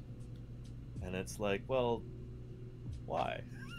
Animals can only have behaviors. They can't actually have like inner lives. And to me, as a paleontologist, that seems awful weird, See, to me, the other side seems so weird, and that's really, So I really like this, because we are always told like just how you kind of said, like there is no emotion because it's not human, and you can't answer that there is an emotional state. So, for example, like in flies, we did this experiment where if you incubate them with parasitic wasps. They start moving really erratically. Their sleep pattern changes where they're not sleeping. They start laying fewer eggs and start having a lot of behavioral changes to protect their young. And so someone might, you might consider that as a fear. Sure, but you would probably characterize it as like a stress response, right? Yeah. Just very, very clinical, very detached, what would Like, you, that's- like, I don't know. from that paleontologist perspective, right? Like how you were saying, what would Yeah. you define that as then? I mean, I think sometimes people are a little bit too, even scientists sometimes are a little bit too precious about humans and like, oh, we're so much different from all other animals. But if there's anything we know about the history of life on Earth is that we are ourselves, you know, animals. We are derived from earlier primates. And so, like, we're all part of this big, happy family of animals, you know? It's trying to say that, like, we are somehow in a class all of our own or something like that. Every time anybody's ever tried to say that, they've been wrong. Like, the more that we learn about these things, the more that we realize that we are, you know, a different kind of really, really cool animal. Yeah. You know? I Yeah. love that answer. It's just been, when it's ingrained in you that you're not supposed to ever... Right. You don't give want it- to anthropomorphize Yeah, your and critters, it's right? exactly, yeah. That's Yeah. always that first step, Uh-huh. and it all comes down to you can't ask the animal, and so therefore you can't Sure. prove that it's that, even if it's like all the cues are pointing, Uh-huh. like you were saying in this study, it's like, of course, like, and I agree with you, like, yeah, like one would predict Yeah. that my dog has dreams of the cats do too, right? They're Uh-huh. wiggling in Yeah. their sleep, but the other side would be that there's no evidence yet to suggest that they are, and so then you can't say it. Which is wild to me, because to me it's like a question of what your underlying assumption should be. Like I've read stuff from animal behaviorists about like chimps, and like chimps are our closest, well, bonobos in particular. They used to be called pygmy chimpanzees, but bonobos and chimps are our closest living relatives, and I've seen animal behaviorists say like, oh, we can't really say that they're dreaming or that they're actually upset or something. You know, they just have stress responses or they have various behaviors, and it's like they are super, super close to us, separated by only about 5 million years of evolution. How in the world can you not make that leap and say that, oh yeah, they have emotions, or they have this, or they have that? You know? And Yeah. I kind of wonder whether some of this is like a... not to get too severe about this kind of thing, but whether it's kind of like a way of looking at things from a laboratory setting where you have to tell yourself that it's totally okay to keep these animals in the laboratory setting, and like you can't think that you're causing bad emotions for them or that you're like mistreating them, so you have to kind of distance yourself and get really clinical and say, oh yeah, well, this is a stress response, rather than like I'm making this animal sad or angry or something like that. Yeah, I mean, luckily there are regulations in place, right, for Yes. taking Yeah, care of for sure. what people deem as higher order organisms. It is a debate in Right. the field we've had on this stream as well. Is, Like where you draw that line? Yeah. Well, I mean, and because like Yeah. I always, if I have to dissect a fruit fly larva or an ant, Mhm. I'm Yeah. dissecting it because I have to for the experiment, not because I think it's funny, right? So it's still there's that Exactly. respect for life Yeah. happening, Yep. and I think that's maybe where that needs to be maybe thresholded, is that there is a respect for life still, that this animal is still giving its life for an experiment, For regardless certain. of what kind of organism it is. Definitely. I mean, you're doing this for like a really important purpose. Like we're trying to learn more about the way that nature works, and you know, like those creatures are not giving their lives in vain. I guess Exactly. That's one way to look at it. Yeah, and we got a It's raid. important to be respectful of that. We got a Yeah. raid from Cosplay Meg. Meg, welcome in. How was your stream tonight, Meg? Guys, if you don't know, Cosplay Meg. Meg does, as their name suggests, really cool cosplay, as well as they were playing Sea of Thieves. Meg, how was the stream? Tell us all the things. For the raiders coming on in, my name is Belent. 1/3 of SciAnts streams, and 2/3 are my wife, Lita, and our daughter, baby Alona. We are research scientists, and we do interactive science streams here on Twitch most days of the week. And tonight we got a special guest. Professor Danny Anduza of Paleontologizing is here, and we're doing a new segment trying to dissect our own papers in our fields, but from the our own unique perspective. So Danny's from a paleontology perspective dissecting this neuroscience paper, and I from a neuroscience perspective, we're looking at a paleontological paper. And so new segment. I think I've been having a blast with it because I keep having all these This questions. is great. and- Yeah. yeah. And Annabella, welcome in too, Annabella. How are you doing, madame? Long time no see. We will give you your fancy pants shout out to the lovely gamer friendo. Annabella is here. Welcome on in, y'all. Meg, we are doing well. The little one is now almost 10 months, and she's crawling and standing up, and yeah, she's getting bigger every day. Of course, Meg, of course. Thank you for the raid. They do, yeah, Annabelle. She's getting big so fast. Yeah, and yeah, Meg. It was in January she was born. Like we're already in November. I'm like, where does the time go? And Cricket, welcome in, Queen Cricket. How you doing today? Also, welcome on in. Oh my goodness! And for some reason, Murph's comment is flagged by the Automod. No, Murph, you're totally fine. Murph was like 10 months. I'm so old. The Automod was like, no, this is hate speech, and you're good, Murph. You're good. But yeah, so we were just getting started on this paper, talking about how rats have been shown now to have imagination, and Danny was talking about how, well, yeah, we don't necessarily like. Of course they do. Yeah, rats aren't that far from us. Like, why would it would be more surprising to me if they were just, you know, if their brains worked like a computer or something like that. It's like, that's not how brains work, you know? Yeah, although they're mammals just like us. They're contogliar mammals. They're pretty close to primates. But yeah. Although they did use, I think their use of machines in this was really cool. It really was. I watched some videos about how they actually did this. There's actually footage of the spherical treadmill thing that the rats are on. Really, really neat. That was one of my favorite parts of this. Yeah, so yeah, here's the figure, y'all. That's this ball that the rat's running on, and there's two different types of experiments. One when the rat is running there and it has free range and it can run in any direction and move around, and then the second one where it can't run, the ball is stable and fixed, he can turn, but he can't run forward on the, and so it's a 3-step experiment. You know, you put them into this arena and they have to find the food, and then that arena is recreated in a virtual environment with the ball, and then it's still in a virtual environment on the ball, but then they need to essentially imagine themselves ahead.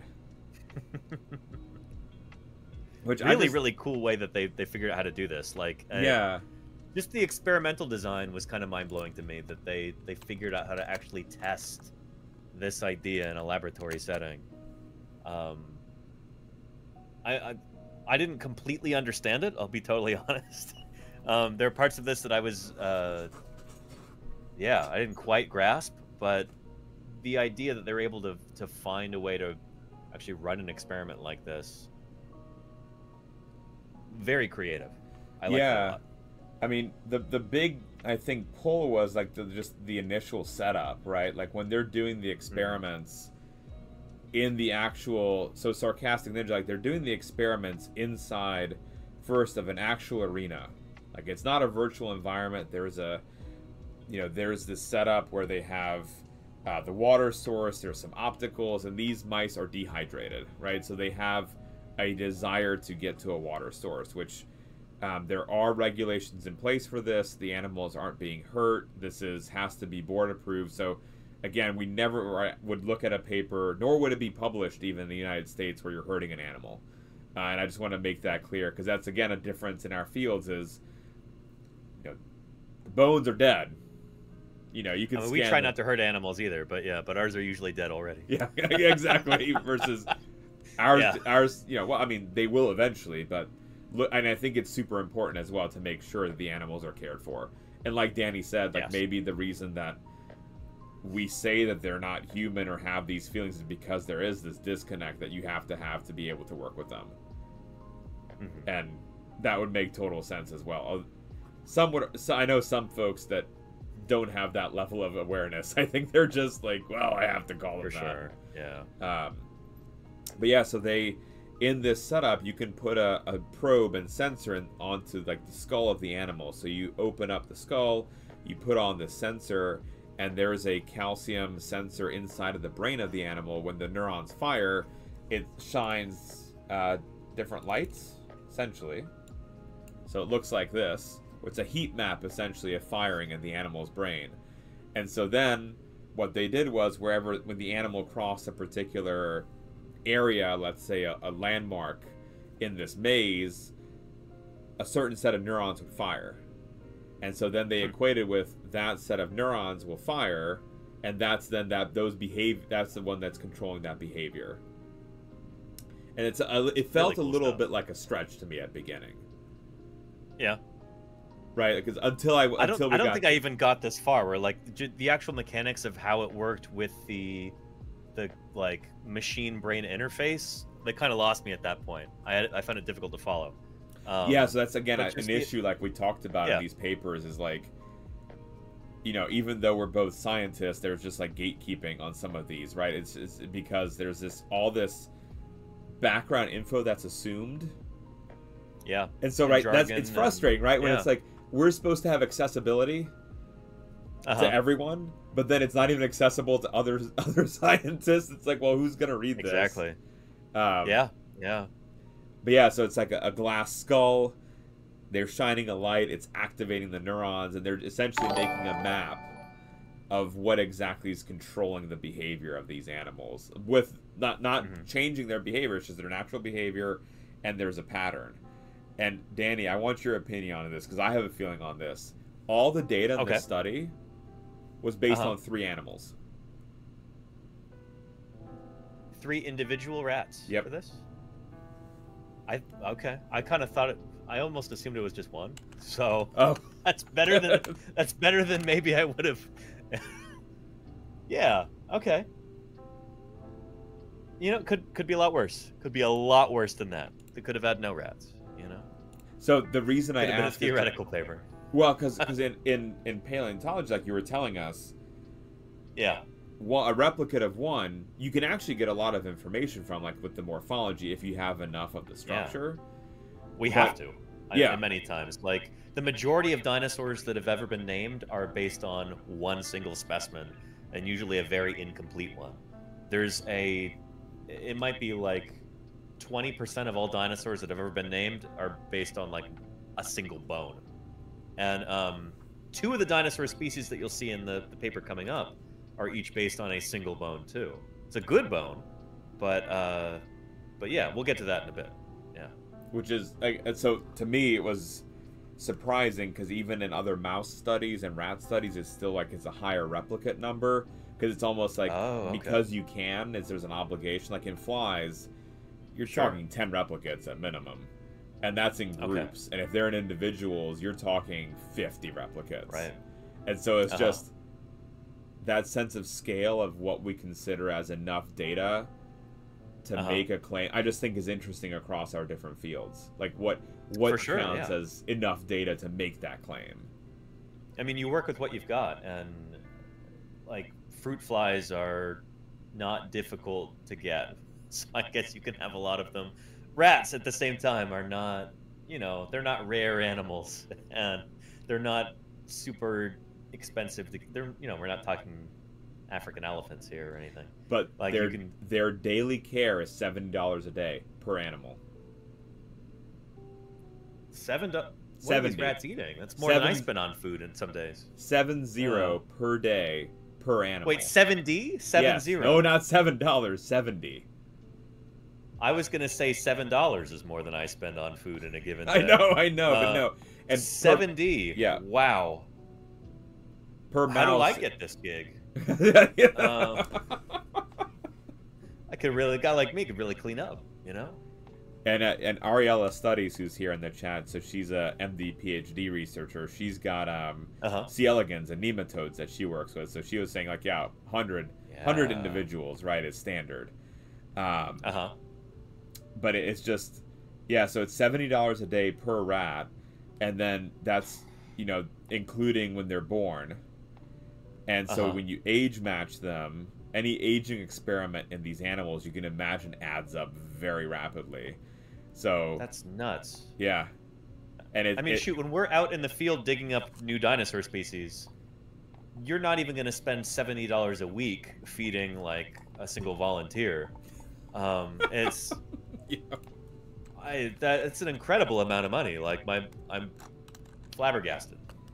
In part, it's the animal facility like the building, that because it has to be so controlled and regulated with light cycles.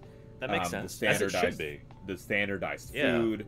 There is the animal caretakers' salaries that go into it, because usually not the lab, it's like a facility person that does it. There's just so much back end stuff to make sure everything's standardized. I think that's where also the costs are added up, and weirdly enough, security. No, I get that. Yeah. So- I've made the mistake back at the biosciences building on the UC Berkeley campus, University of California, Berkeley. When I was in high school, I volunteered there at the Museum of Paleontology in the building. One time I left my old rucksack, which is like kind of a dingy looking brown backpack. I left it in front of my supervisor's door, and like there were alarms and stuff going on because like sometimes people try and do crazy stuff when there's like a laboratory with animals in the building. Like, yeah. My dad. There's security concerns for sure. Well, my dad actually had that because he was a medical school professor at Mercer Medical School. Someone and they had rats, mice, and opossums. In fact, he was one of the first people who helped sequence the opossum genome. Yeah, they're now like almost a standard like model organism, aren't they? For cancer research, it turns out they're resilient. Yeah. Or more Very resilient to cancer, which is crazy. But they've got a lower metabolism. That might be part of it. They're also more resistant to rabies. Yeah, which is as a really result of cool. that, yeah. And also the North American marsupial, right? Like, I mean, come on, that's cool too. Very cool. They've got the most teeth of any North American mammal. They've got 52 teeth, which is awesome. Huh. Yeah. But someone broke in to the animal facility, and they released all the animals, but not outside. In the room, and unfortunately, because then you don't know what anything is, you have to sack all of them. Yeah. So it's not exactly thought through of that, Yeah. I don't know. I have got some better suggestions for what people like that could do to help animals, but redacted. Yeah. Casey asked, can you explain more about the experiment? How it differentiates between problem solving and imagination? No, that's a great question, Casey. So, Casey, first part is definitely problem solving, right? The rats have gone, they're going through the maze, you're figuring out what neurons are firing when they're going through the maze, what happens when they get to the goal, which is the water, what neurons turn on. You repeat it a couple of times and you see the same pattern happening. The same neurons are firing at each of these stages. So, okay, that I think is 100% problem solving. Round 2, Casey, is you go and add them to this virtual environment, right? So you put them on this ball that's suspended with some air. It's over a microscope, so you can still see measuring the neurons, and then you're placing on a projector the exact same map that you're in, like the animals actually had within the lab setting. Ariella, it's behind the paywall, but it is on the Discord. I will give you the Eureka alert, and that has a link to the paper as well, but it also has like the abridged chat of like what exactly is in the paper. And yeah, paywalls, but y'all know my feeling on the paywalls too. So for this one, Casey, so they put the rat in a VR environment, but it can still run around. So it's not running through the real room, but as it's moving forward, that's moving ahead in the virtual reality, backwards, side to side. And again, you could still argue this is still problem solving. But what they did was they were able to model the neuronal firing in the brain of the animal and how they moved around in this scenario and compare it to when they were actually moving around in the real setup, like the non-virtual. And they found it's the same neurons are firing. So it was predictive, where if you saw these neurons firing, they would be at a particular site. So it's like that one-to-one relationship. And then, so the final experiment was they disconnected the treadmill. So the ball no longer moves in the virtual reality room.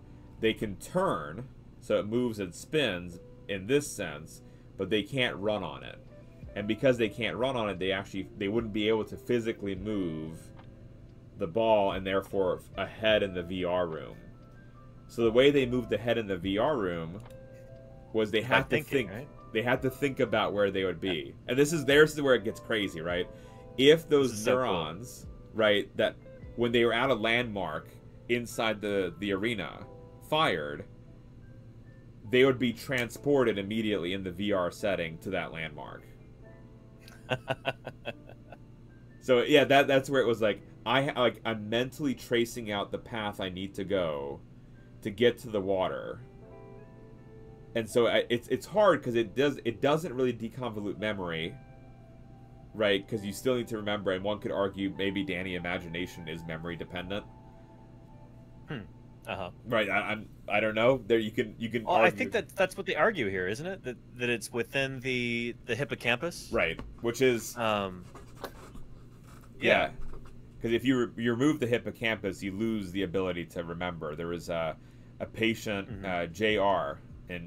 that had a seizure disorder back, I think, in the 40s, and the gentleman that the molecule caspacin is named after, he removed the guy's hippocampus, and the seizures went away, but so did the guy's memory.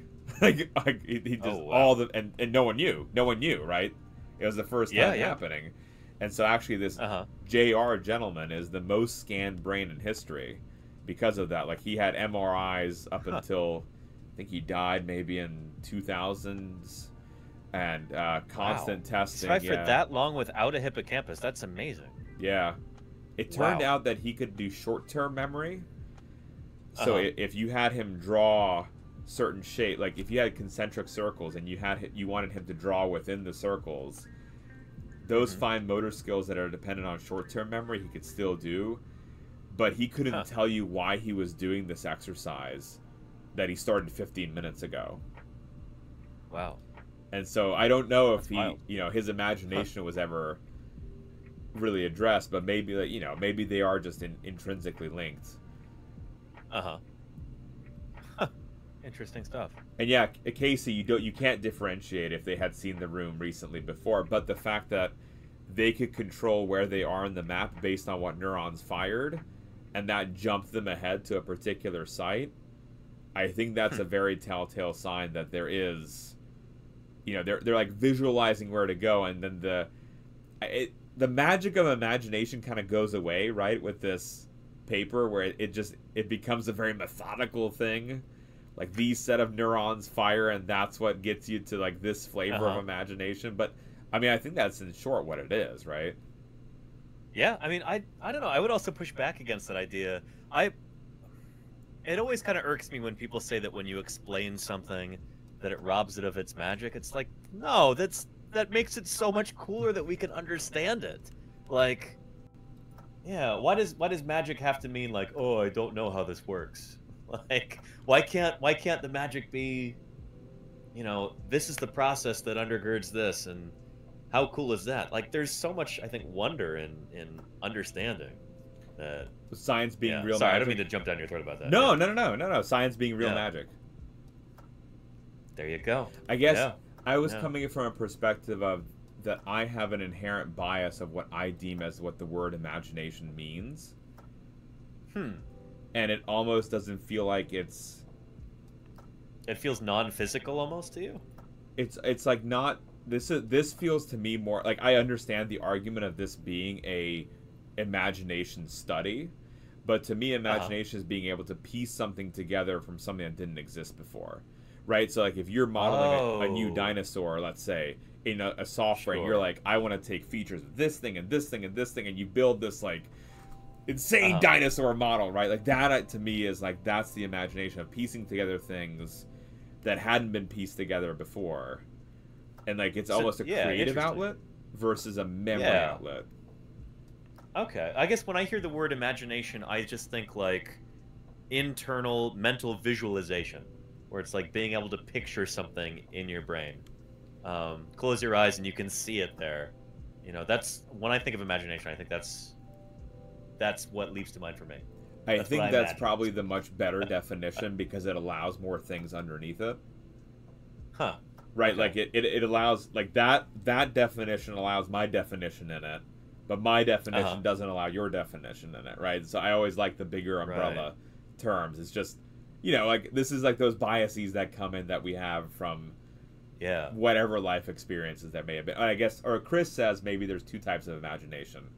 A passive one that's reliving the memory, and an active one that's using experiences to achieve different results. So if that is then the breakdown, then we were looking at passive memory here, or passive imagination, because it's reliving the memory of the zones versus inventing almost a new map.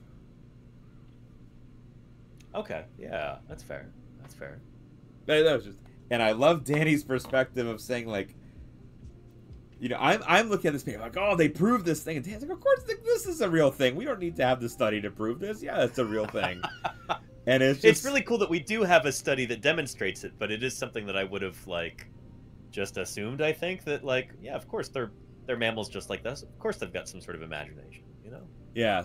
So for those coming on in, they actually had the rats solve a maze in real life. They then switched them to a VR setup where they could run around in VR, and then the final setup is where they couldn't run around in VR and they had to visualize where they're supposed to be, and when certain neurons fired, that jumped them in that scene in the VR room as they were trying to go towards the goal. And so that's how they were. Which is really cool that you basically have rats like controlling a VR game using their minds. Yeah, like that's a neat way to think about this. Yeah, and it's like the way they got the code too, right, and how well the model works. Because the way they got it, chat, was that when they were running the original experiment in the actual maze, they had sensors hooked up, and there's calcium sensors in the neurons of the hippocampus. So when they fire, you see a glow. And so when the rats are moving to a site, you see it glowing in the brain of the animals, and it's like, okay, well, now you can associate, okay, I'm at this point, that means these neurons fire, and that's how they can have the machine mind control VR game, which is, I thought it was really, really cool. Alex says, I've had several teachers to not ask me to not ask questions. It didn't work for 2 months. They started checking the other students for cue cards. I'm so sorry, Alex. Alex, you were always, the people were so rude to you. Because I feel like Alex is quite brilliant, and some people are threatened by that brilliance and asking questions, and it's too bad you had to go through that, Alex. I'm sorry. I still don't understand the difference between imagination and memory in this experiment. How do you prove it's not one or the other? Casey, I don't think that you can. I don't think that you can. The reason being is, as Danny was saying, it's in the hippocampus of the brain, and that part of the animal is inherently long-term memory. And so the only thing, like, what you could do is, if you figured out recall in the brain of like where they were firing, and that's essentially these neurons. If you took some of these neurons that are in this figure here, like let's say this is a map of the brain, you can silence some of those neurons and prevent them from being able to fire. And so you can ask then, well, is that imagination from one site to another site? Like if it's A, B, C, and I block the neurons that get you to site B, can you get from A to C? That might be a means to test if it's memory or just imagination. But I feel like you can't split them apart, because even then, if you're getting from A to C, you still have to have gone through the maze to begin with to imagine the existing map of how to get there. So I feel like it's going to be really difficult to tease apart because of where the brain is, like what tissue the brain that you're feeling and that you're analyzing. I don't, Danny, what do you think? I don't, your guess is as good as mine on this. I feel like you understood how the experiment was structured a lot better than I did, so I don't feel like I have anything to contribute. Well, it's interesting. You can do this in flies as well. So fruit flies have an equivalent to a hippocampus. It's called a mushroom body, because apparently it looks like a mushroom stalk. I don't see it, but I'm told it looks like, to me it looks like football goalposts. Like it's this kind of structure. Oh, okay. And it's even like the same genes are turned on and off that are in hippocampi. If you turn them off, they can't remember. And so I think it's much easier to ask these questions, but maybe it was they probably went with rats, A, because the lab specialized on them, and B, I think it's easier to make the argument that a rat has imagination versus a fly. And we talked about that at the beginning. You were like, I'm not sure why there should be this inherent bias. towards different organisms, and like why can't something that we clearly have evolutionary lineage to and share 70% of our genome with not have features that we have? Even because if I proved it like this with a fly, I don't see why that's any different than proving it with a rat. But there is that bias. Like we've gotten reviews on papers where it's like, well, you haven't proved it in a mouse, so then is it really relevant? Oh, I see what you mean. Yeah, yeah. I mean, to me, it would be a lot more believable in a mouse or a rat than a fruit fly. Like it seems like a much smaller leap. Like, because we're really close to rats in the grand scheme of things. Like I've been talking about. You know, like we both belong to the same group of placental mammals. But like you've been talking about, there's so many different structures that are conserved between fruit flies and mammals like us that, yeah, I would just think it would be, I'm trying to imagine this experimental design working for a fruit fly, and it's hard to picture, because how do you strap a fruit fly to a treadmill? Oh, you do. You do. Really? No, so tell me. This ball, yeah, I want to hear. This ball experiment that we have here with the microscope over it, that is standard in a fly. And it's really? Yeah, oh yeah. You take a That's copper, really cool. Holy cow. copper wire, and you just glue it to them. And so they can't yeah, no, it's such a disappointment. It's nothing like fancy. It's just you glue a wire to them and it fixes them in place.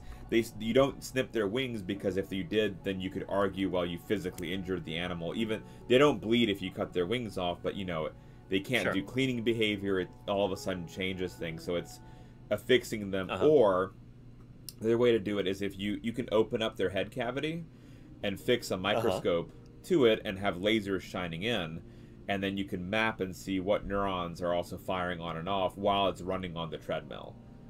In a fruit fly, in Drosophila. Yeah.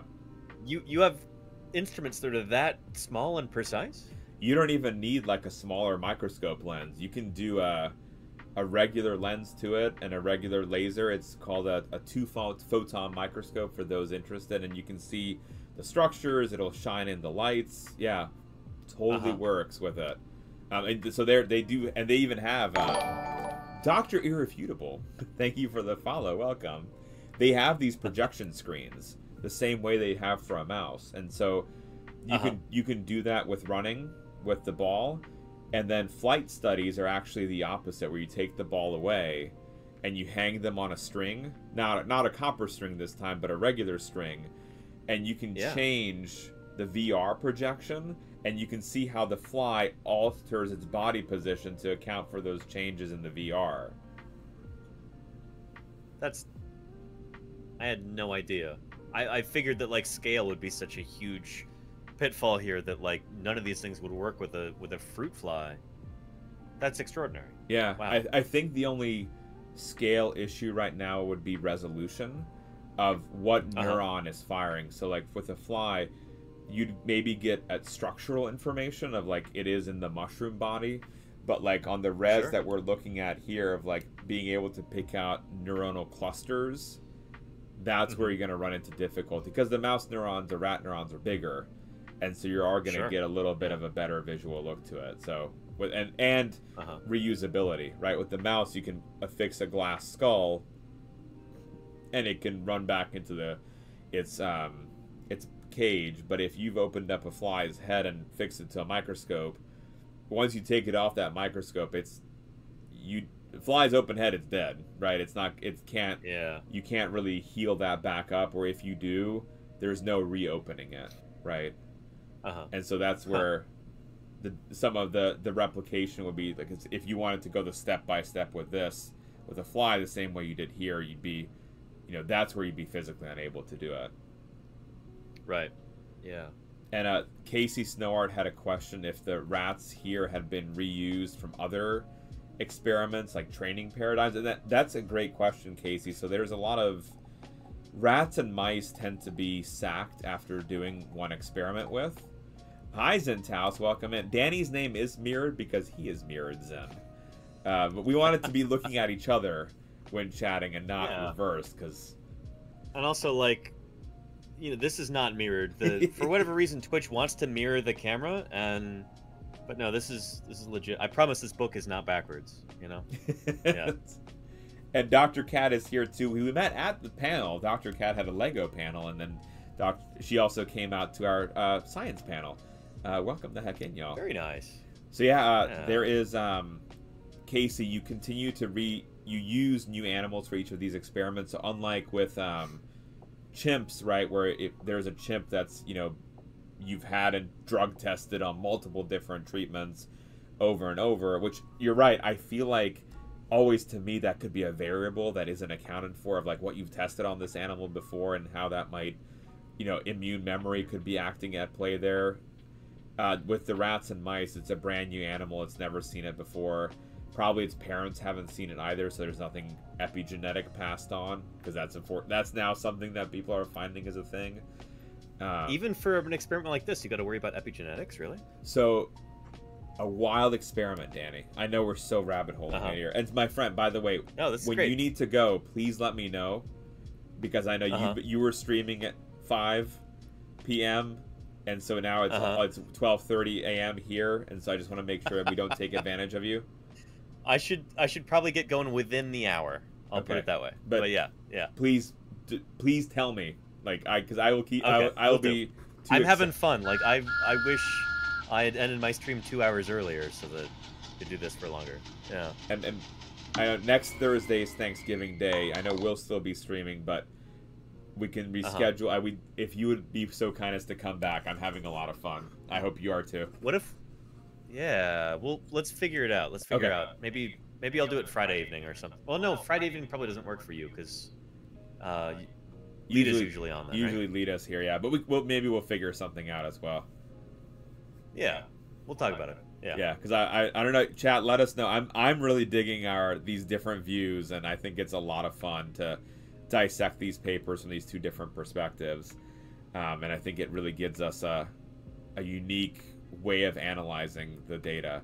Zin, I think Lita would be great to have here too, but the spacing is gonna be so hard to. Yeah. With everything on screen with 3 people, but we can try. You have to green screen me into the background or something. That's, I mean, you do when you were playing SciAnts. I know you have that green screen that comes down. But I do have a green screen. I am in possession of a green screen. With the epigenetic side, there was a study a few years ago where if you train a mouse to be afraid of a smell, and so that's that associative memory, right? You give them an odor and you give them an electric shock, and they eventually learn that the odor means pain, so they do this freezing behavior when they just hear the odor independent of the electric shock, and you've trained them in.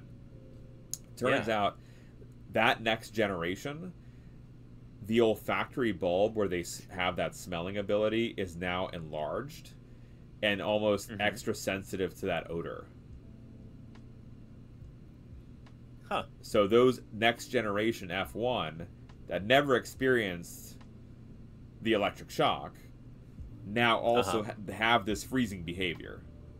And not only that, they have a physiological change in their brain of those neurons that detect that odor.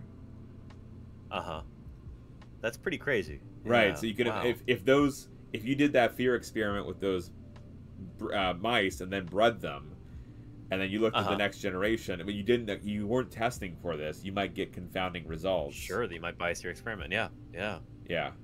Ariella says she's skeptical of that study, and that it was met with a lot of pushback and skepticism because it's showing this transgenerational effect across in mammals, and that seems to be a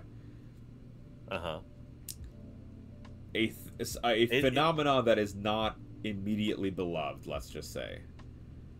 I mean, it is an extraordinary claim. Like, that is really wild. But yeah, I don't know. This is not my field, so I'm not. Yeah, but if we take it at face value, then it tells you like how much working with living animals there can be effects that you just can't legislate for.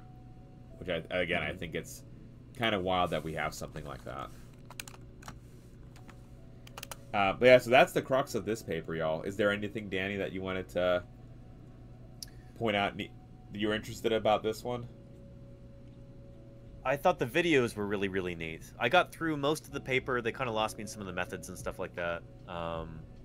Just because I'm not used to like laboratory experiments like this. So I'm guessing that, you know, with your vocabulary and kind of the language within your field, you could probably follow this a lot better than I could. Well, I think that's an interesting point too. Is how do you? Maybe people would be interested in how you read a science paper versus how I read one. Like for me, I usually don't read. I usually don't read the methods. I tried to. I often don't either. But like this, the methods kind of seem to be critical to the whole paper. Mm-hmm. But yeah, I don't know. Typically, when I'm reading a paper, I'll go through the abstract first. Maybe I'll skip to discussion and results, and then if that needs more clarification, I might skim through the rest of it, look through the methods and that kind of thing. That's what I did in this case. And I still kind of came away from it not fully understanding it. I think just because a lot of the vocabulary is not stuff that I'm familiar with, because this is so far from my own field. I think the fact, too, that it was published as a science paper is they have such limited text space that it forces them to be... for sure. It's not even concise at this point, I feel, but it's rather almost a disservice. There's a lot of jargon. Yeah, it's a disservice to the science, I feel. Like, they limit supplement and text, and it's like, what are you, like, the pixels are going to run out? Right? It made sense when it was in print, but it's not in print, and it's just kind of frustrating. I mean, for me, I always start abstract, and if there's a figure summarizing the findings or a graphical abstract, I run straight to that. Because I always, my brain works on images the best. How common are those, by the way, graphical abstracts in your field? Because they're like a brand new thing in paleontology, and I've only seen a few papers with them. It depends on the journal. And so we're right now dissecting the idea of how to read a scientific paper, and we're talking about a graphical abstract, which is like the abstract of the paper is just like the one paragraph. Here's the highlights. Here's the big question that we're asking. Here's what we did. Here's what we found. And having an image associated with it. And it seems to be in some journals it's standard. Others, you see no mention. I always put in our papers, I put it as the last figure. I'd have it like, I made up a figure of summarizing, like, this is the pathway in terms of, like, this gene to this gene to this gene to this gene, and here's how we broke it, and here's what it means.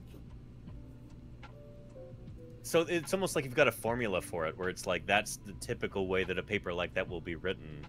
And yeah, that makes a lot of sense that a graphical abstract can plug into that really well. Although I will say most people don't put that last figure. Oh, really? That was more of a Blentism, because I would get annoyed when no one would put it, and I had to piece one together from the paper. It's a cool thing to do. Yeah. Yeah. Very nice. Theory space. Also, Ariella Studies up there was saying, I am so here for hating on these Uber journals. Keep it going. I mean, don't get me started on high impact journals, especially in paleontology and oh boy. Anyway, continue, Blinn. I'm sorry. No. And, Theory Spaces, I was working on painting a galaxy on my wall. Very cool, Theory Space. If you have any photos, we'd love to see what you were working on, or any Instagram links, anything at all. Please feel free to drop it into the chat. Ariella says, I just gave a talk at a big conference on Tuesday on science graphics, including graphical and visual abstracts. Nice, Ariella. Very nice. Is the consensus that we're going to have some more? Like, that would be amazing, as I really like them, and it's especially because the editors work with you and make sure that it's accessible, and it's like it's getting the point across. It's not just the authors working on it. Like, they actually pair you with an editor of, like, who will tell you that this is no good and you have to do a better job illustrating it. Interesting. Huh. Convinced some people my talk got good reviews. Very nice, Ariella. I'm not surprised. Nice. I'm not Very surprised. nice. Ariella, again, if y'all don't know, is a MD PhD student and a science artist who's done a lot of even commissioned science work, science art for podcast shows. So she knows what she's talking about. Casey says, thank you both for... Thank you both, guys. Super interesting you both discuss these topics, so I should stay longer. No worries at all, Casey. Please sleep well. We will have the VOD up, and we're going to do this again, I hope, as long as we haven't scared Danny away. No, this is great. Yeah, I just need to end my streams earlier next time. No. Yeah, this is This is excellent. I need to stop taking so much of your time. No, it'll be a lot easier, I think, after I move, because I should be able to stream later on Wednesday nights. Cool. And I think that'll be ideal. So if we could make this a Wednesday night thing, perfect. I think that's perfect. Yeah. Yeah, absolutely. Yeah. So yeah, that's I think that's the study on this one. Do we want to, Danny, do one more paper tonight? I don't want to keep you too long. We can, always say that we'll be a stopping point. We can just like round out some like summaries and move to the next papers next week. Again, I want to make sure you get dinner and rest and not overexert. I know you got to stream tomorrow. Let's try and speed run these next two papers. Okay. We'll do one for you and one for me. Sounds good. Yeah. Which one?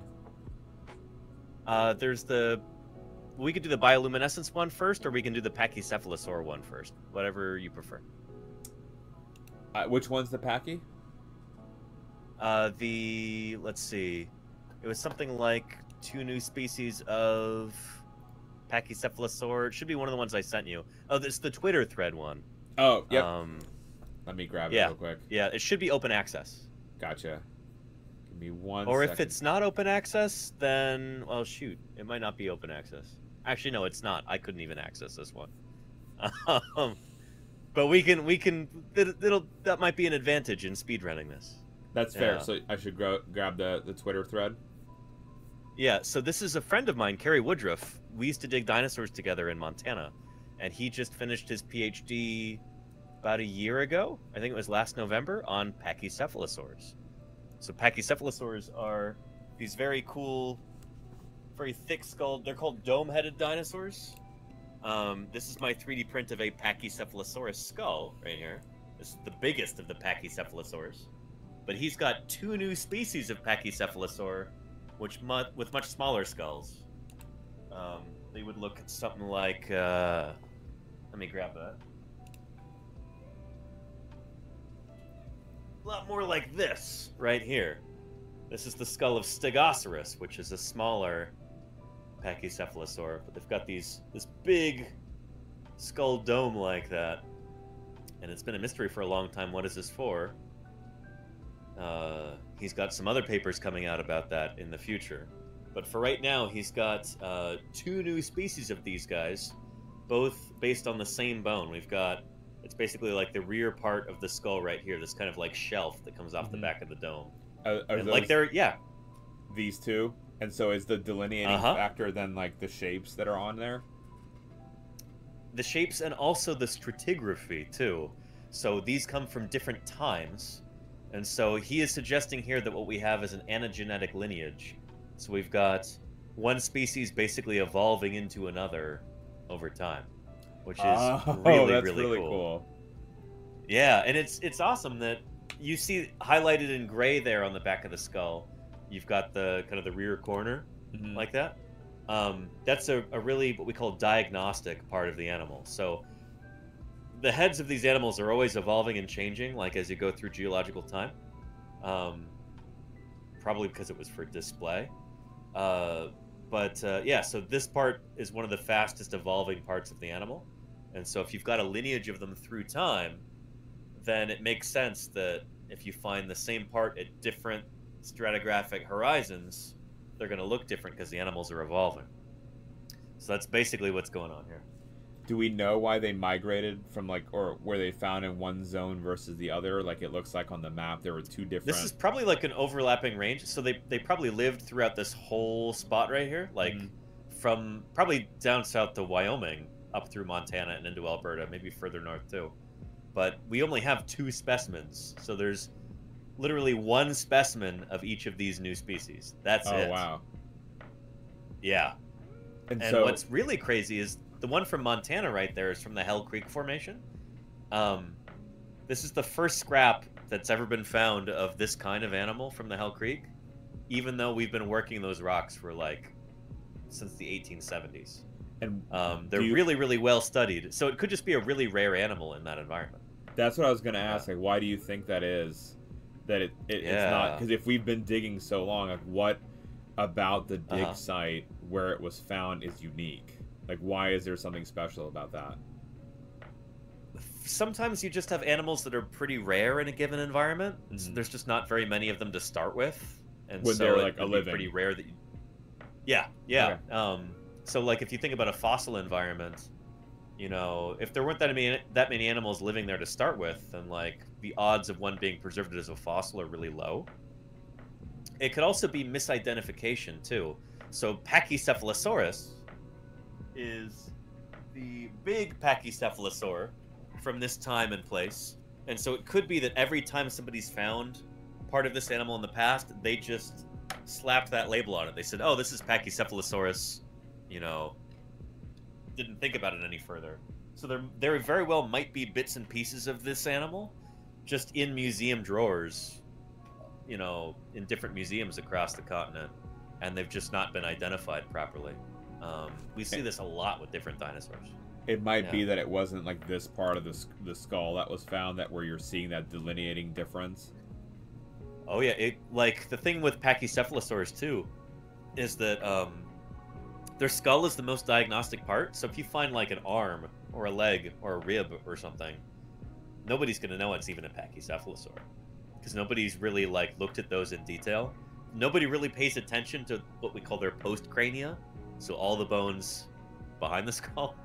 And so yeah. In fact, Kerry Woodruff, the guy who published this paper, that was part of his doctoral thesis, is like looking at the postcrania of Pachycephalosaurs, and like he was kind of surprised at how often different parts of Pachycephalosaurs have been misidentified as different dinosaurs in the past, because nobody really cares about the bones that aren't the skull. Oh, gotcha. So like ribs, Yeah. arms, anything else is just where it's just Vertebrae. tossing towards something else, like in terms of species Yeah. versus. Huh. Yep. Because That's we really have cool. so few like dinosaur paleontologists in the world that like nobody's gonna specialize in Pachycephalosaur postcrania. You know, that's not like an attractive part of the. It's not diagnostic. It's not going to give you much information. So this stuff just gets ignored. Yeah. Yeah. And Alex says like the ankylosaur skull that was mislabeled as an ankylosaurus, but it actually belonged to a new species of ankylosaurid. That happens a lot. Yeah.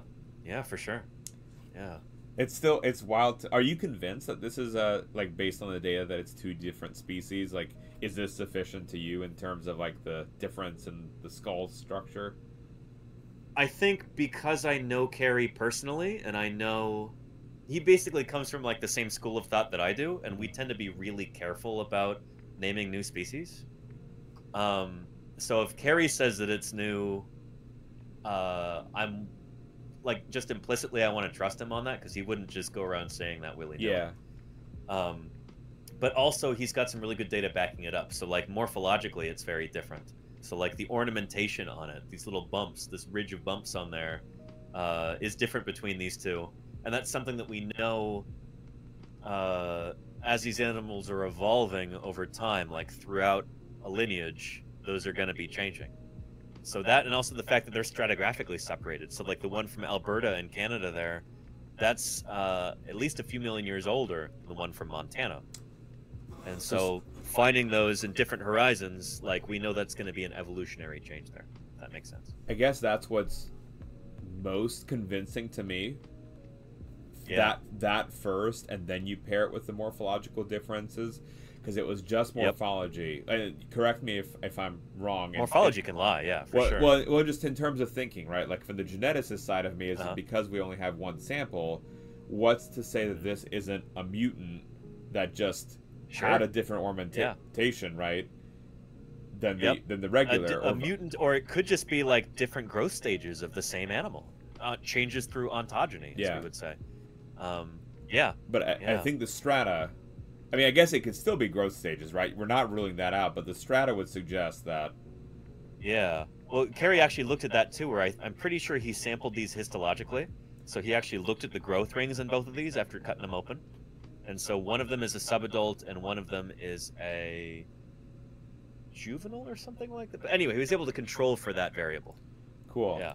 And how dependable is that in terms of like when you split open a skull and you start looking at like I just from like an experimental like perspective, like when you do one slice, do you feel like it's basically the best that we've got for Okay. like if you want to figure out a dinosaur's ontogeny, you want to figure out how mature it was when it died.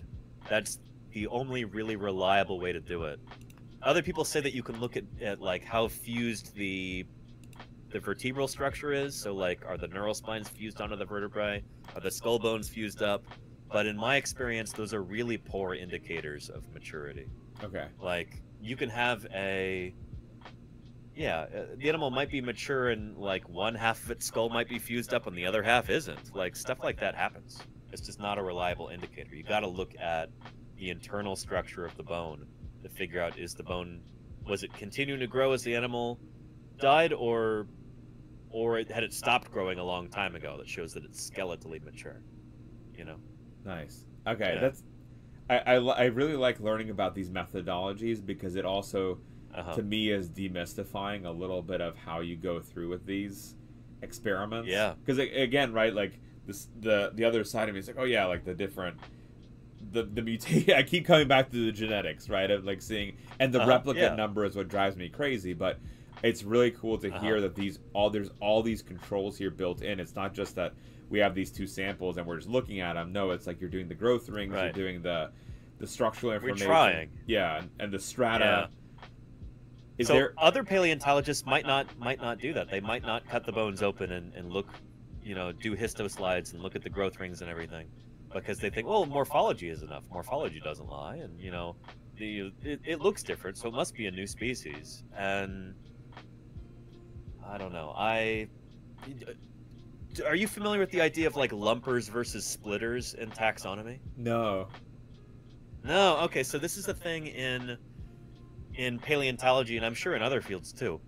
But like if you find two different dinosaur skulls, if they're a little bit different from each other, like your base assumption as a researcher is your base assumption that they're the same thing or that they're different. Do you want to lump them together, or do you want to split them? So are you looking mostly at the differences, or are you looking mostly at the similarities? And so nobody ever wants to be labeled as a lumper or a splitter, because it implies that you're biased in one direction or the other. But like, in reality, we're usually one or the other, you know? Yeah. I'm much more on like the lumping side of things, where it's like you really need to have a high standard of evidence that these are different animals. You know, because there can be a lot of individual variation, ontogenetic variation, stuff like that. Yeah.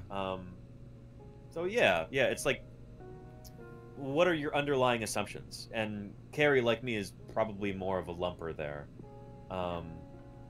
And well, it's like the more conservative approach, right? Like before you're ready to label it as a new species, a new species, I guess, maybe is like an extraordinary claim.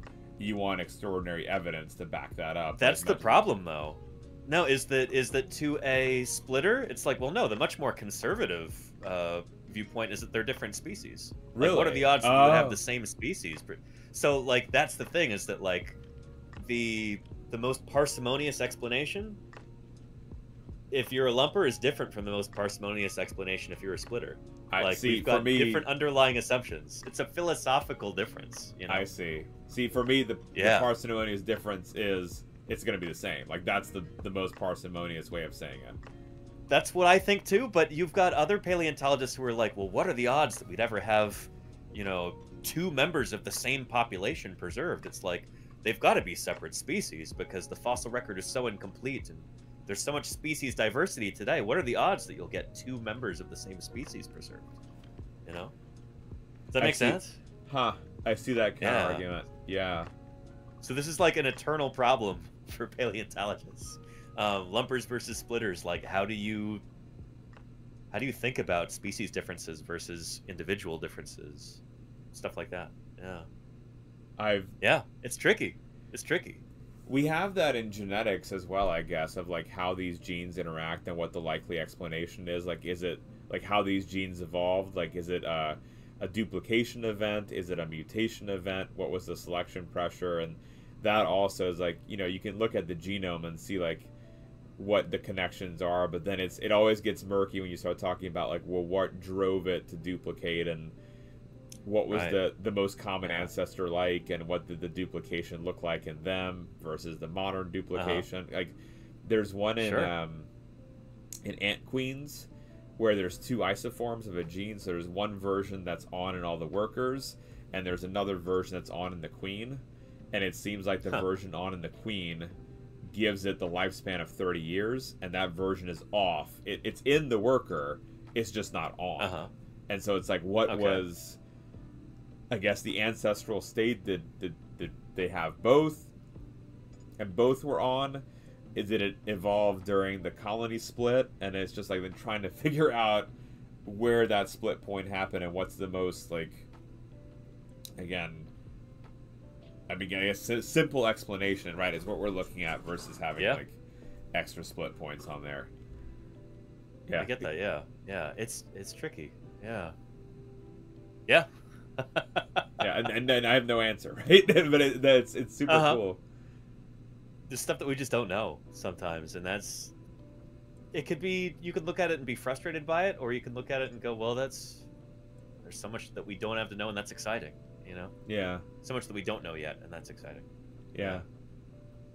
So this is really cool to me. I'm really glad that Carrie's got this published, because it kind of ties into this idea that, like, we're starting to figure out the evolution of dinosaurs in North America through the Cretaceous period.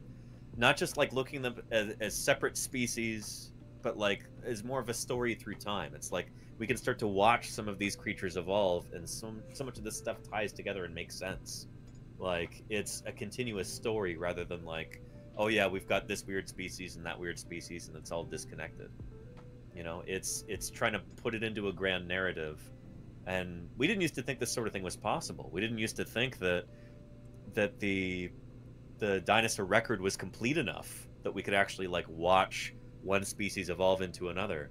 But now that we're starting to get more data, and we're starting to be more careful about correcting for stratigraphy, like looking at where these things actually come from and which layers, and lining them all up properly, we can start to watch that pageant of evolution kind of unfold before us, and that's really, really exciting. Yeah, and I still think it's difficult to do, right? With it's very difficult. The numbers, the numbers game that you're up against, right? Especially how you're saying this is the first skull found in the Hell's Creek Formation, like after all those over 100 years, right, of excavating it. Yeah. Makes it even more difficult, but it's a really nice mindset to be able to have if you can start doing these traces, because if you without the traces, right, I don't. Like, you're not putting it into a broader context. It's just here is this animal. And one of the things that Carrie talks about in that tweet thread too is that since these are smaller dinosaurs, it's more likely that there being more species there makes sense.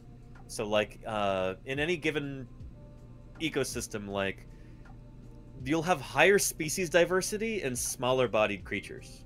So, like, in a given environment, say you've got like 1 square mile of African Serengeti or something like that, you're gonna have 1 species of elephant there, but you might have like 6 different species of rodents. You might have like 5 different species of mice in that one environment.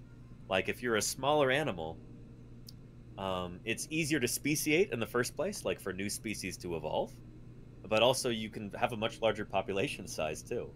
So since these are smaller dinosaurs, it kind of makes sense that A, they could kind of escape undetected until now, but B, that you could have like multiple species in the same environment. So with this one, Spherotholus triregnum there, that's from the Hell Creek Formation. And we already have, just this year, another small pachycephalosaur named from the Hell Creek Formation, Platytholus. So we've got 2 new pachycephalosaurs from the Hell Creek just published this year. And that's really cool. We think that Platytholus is probably descended from Stegosaurus, from this dinosaur. Spherotholus is from a different lineage. It might be related to, like, Prenocephaly from Mongolia.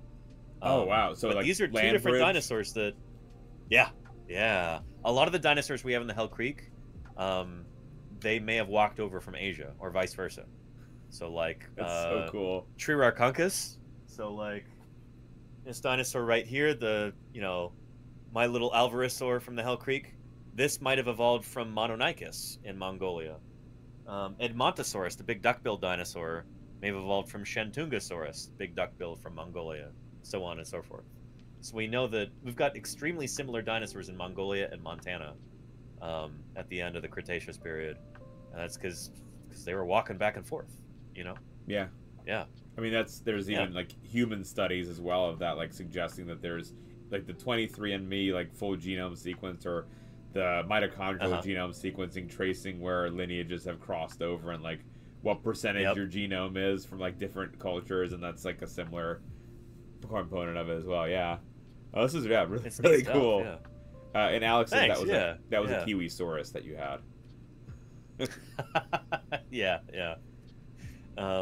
Looks kind of like a kiwi bird. I actually modeled the feathers after a kiwi bird and after an emu. Oh yeah. That was one of your models, right? That you were making on stream. Yeah, I sculpted that one and then printed it on stream. That's the dinosaur that I've got my name on the paper on. Yeah. So I'm one of the authors on that paper, True Archunkus. Yeah. Is that? The name means Captain Hook. I mean, I love that. Yeah. Was that? Yeah. Because there was one that you were sculpting on. There was a couple you were sculpting on stream, I think, for a paper. Was that paper that you were doing the sculpting for? No, I did this after the paper, just for fun. Yeah. As a teaching tool, yeah. I know. The other one was baryonyx. That's this critter right here, and I'm still working on that paper, but I wanted to have like a maquette that I could use for when I do the art for the paper. I actually have like a physical model that I can light and look at perspective and all that good stuff. So I'm excited about the Spinosaurid paper as well. Me too. I really got to get that submitted, but yeah. Like I want to hear the findings, but I'm holding back. Yeah. Misadventures asks, was there an estimate that there are 1 billion T-Rexes over their reign? Fossilization may be rare, but it still leaves a lot of potential, so there'll be plenty of fossils around. Very true, Misadventures in Astro. Yeah. Some friends of mine actually published that paper from Berkeley, just down the road from me, and here in California. I really wish they had talked a little bit more about ontogeny in that paper. But yeah, there would have been a lot of Tyrannosaurus over the lifespan of that species before the asteroid hit, but they were around for like 2 million years. So the idea is that they would have been pretty rare in their environment, but over a long time there would have been 1 billion of them that would have lived over 2 million years or whatever. But at any given time, there may have only been like, I don't know, fewer than 1,000 of them in North America. So that was really kind of the take home from that paper, is like, you would not have a lot of adult T-Rex walking around in North America at any given time. They probably would have had a pretty huge range. And presumably that's a function of diet and how much they would have need to survive. Yeah. What they didn't talk about as much in the paper that I would have really liked to see is just talking about how many young Tyrannosaurus could exist in an environment like that. There's, I think, a pitfall that a lot of dinosaur paleontologists fall into is like, when you're talking about a dinosaur, you're assuming that it's an adult. But like, dinosaurs did not spend the majority of their time as adults, the majority of their lifespan. And a lot of them grew a tremendous amount. They're doing different ecological jobs at different growth stages. They're like moving through different niches as they grow and mature. And that sort of thing doesn't get discussed enough. Like, we're used to thinking of mammals today, because we're mammals, and mammals occupy the same niche for their whole lives. Like, they're born, they feed on milk from their mother until they're old enough to eat what the adults are eating, so they're essentially in the same niche their whole lives. But dinosaurs would have hatched out of an egg. They eat small things when they're small, and they eat progressively larger things as they get bigger and bigger. So they're probably like moving through different niches as they grow and mature. And so like an ecosystem dominated by dinosaurs would look totally different from an ecosystem dominated by mammals. Like in a mammalian ecosystem, you could have a lot of different mammals, each doing their own little job because they've each got one niche, but one dinosaur might be hogging 12 different niches over its lifespan. So species diversity for dinosaurs in a given environment might be really low. That's what we seem to see in the Hell Creek. There's like one big meat-eating dinosaur. It's T-Rex. And that's it. But it's because T-Rexes, when they're little, they're eating small prey. They get bigger, they're eating slightly larger prey, and so on and so forth. So there's not a lot of room for different species. It's like T-Rex is hogging all those niches. Does that make sense? Yeah. And it's Yeah. I think that's a really nice argument to suggest when you know, you've told us in the past that there's been mischaracterization of a species because of size, like it's not a different species but just a different stage juvenile. But like I like how you're framing it, like if truly, like in the Hell's Creek, there's only these T-Rexes, and that's because they're in these ecological niches, and they're like, as they're aging up, they're eating different animals. It's just that's one way to identify it's one species. It's just, I guess, how do you tie those skeptics, the splitters, It's tricky. the splitters away, Yeah. right? That aren't trying to move them and say, well, this is actually a smaller meat-eating dinosaur that was here at this time. Yep. And then, I mean, you could counter with, like, well, then where's the juvenile T-Rexes? But, like, right, how do you pull that together? Yeah, well, Alex Vixen just pointed this out. So with Tyrannosaurus in particular, the one that people say, some people say is like a different genus or species is Nanotyrannus. It's like a Tyrannosaurus, but smaller. And some people say that, oh, it's got a different number of teeth than T-Rex. Its arms are larger, or I've also heard its arms are smaller. Yeah, and it's tricky. Like, so far, it seems like all of the Nanotyrannus specimens are juveniles. Now, if we had a Nanotyrannus that it's clear from its internal bone structure that it's mature, it'd be like, okay, well, that is a different dinosaur then. It's half the size of T-Rex, but it's full grown. That's a different dinosaur. But we don't have that yet for Nanotyrannus. Nobody's got what we call an EFS, the external fundamental signature, which is like the final rings of like really compact bone. As you're done growing, it's like the growth rings get closer and closer together until they're just like smushed. That's called the EFS. Nanotyrannus we don't have that for Nanotyrannus. It's just broad, right? It's like a bigger range than ring bones. Yeah, seems like it. Yeah. Yeah. Yeah. So yeah, but it gets even more complicated, Bulent, when you consider stratigraphy too, because like maybe you find a half-sized Tyrannosaur, and it's got really big beefy arms. You could say, well, it's got beefier arms than a T-Rex, so it must be that's new. That's Nanotyrannus. Like, well, but where does it come from in section? Because if T-Rex, as it's as it's evolving over millions of years, if it starts out with larger arms and then it continues to evolve and the arms get smaller and smaller, which we think is the case, then, well, shoot, maybe that one that you found with big arms, maybe that's just from pretty early in the sequence. It's before those arms evolved to get smaller toward the end of the Hell Creek Formation. Well, but then it also gets into the argument of what's a species. Right? Exactly, like, yeah. Like, and then at what we point... don't even we can't even talk about that yet, like biological species concepts and stuff, because like we're not even on that level. We don't even have. Yeah. Is this something that you talk about in species concepts in your line of work too? It's all the time, right? And it's one of those where So, right, there's the biological species where if you mate and you produce a progeny that's sterile, then you have two separate species.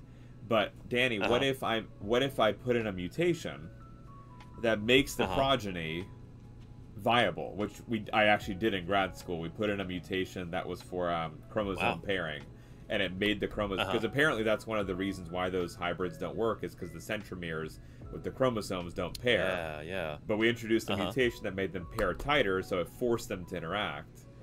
And then you got progeny that could now lay, and they were fertile F1s. Now, did I just create a new species in the lab? Because by the definition... It's a good question. I mean, I think we as scientists in the life sciences need to remember that species are on some level an artificial concept. Like, it's us trying to put boxes around living things that are like squishy, and there's all kinds of gray areas and gradients and all kinds of stuff like that. And we use these shortcuts like the word species to help simplify things, to be able to talk more easily about them, to be able to communicate ideas, but like nature doesn't work like that, you know? There's going to be weird gray areas that don't fit into those boxes.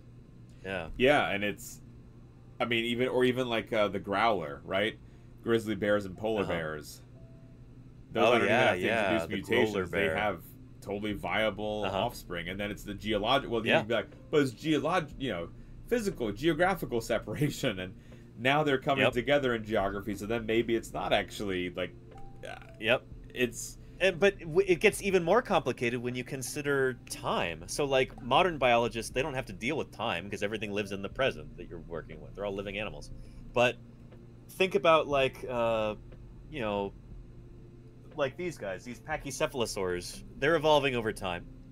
And so if you look at them for, like, 2 million years, if it's one population that's just slowly evolving over time, you've got anagenesis, like non-branching evolution. Just one population evolving through time. At what point do you call it a new species? Like, you can't test if this one from 2 million years earlier could mate with the one from 2 million years later, because they never would have met.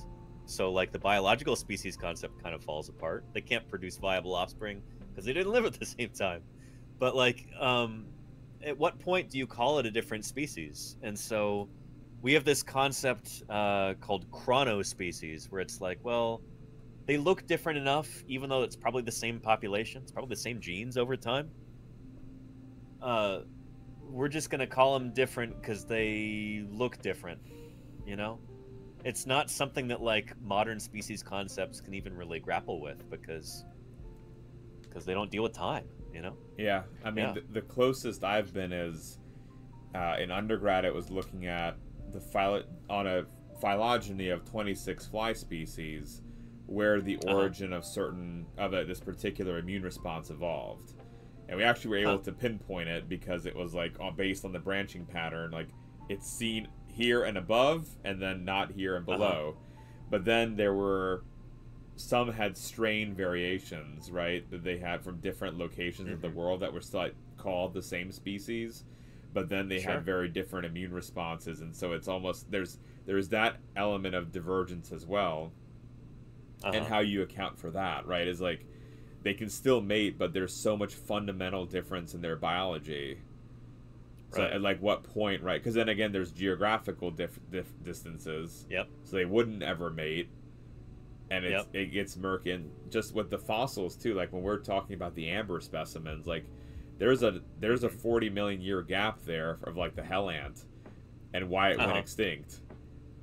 Right. Because like you're saying here, like these locations are just sites of good fossils, and we don't have that in the insects, and because really the resin is the best way to preserve them, and then there's just locational differences and issues with that, and how do you fill those voids? And it's like you're looking through this tiny little keyhole to try and figure out what's going on in this ecosystem, and like, or maybe you're looking through holes in a fence, just trying to see what's in the yard there, and you look really hard through certain holes because it's there, and like other places you just have no idea what's going on the other side until you find another hole. And I would argue that's in our genetics too, right?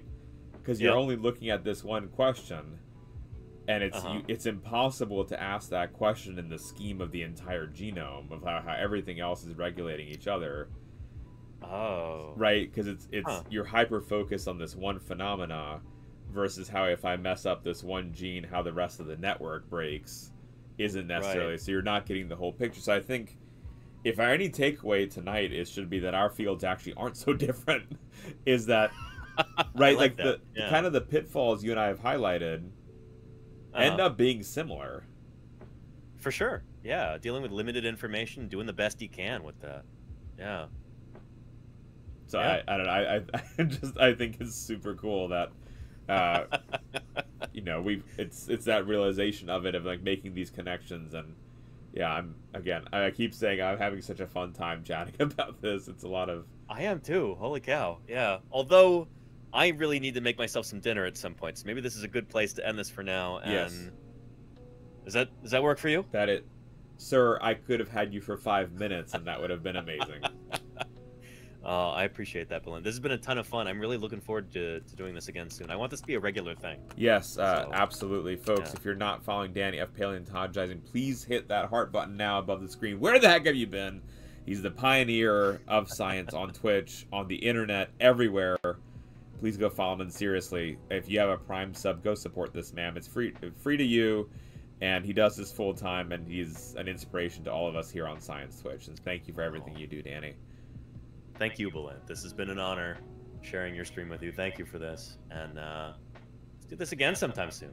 Yes, yeah. I'm looking forward to it. I'm like, whenever you tell me, I'm like, yes, let's go. All right, cool. Yeah. All right. Well, how do we end this thing? Let's see. Oh, I got a little red button. Yes, sir. Have a good night, Danny. You too, Balint. Thank you very much. See you later.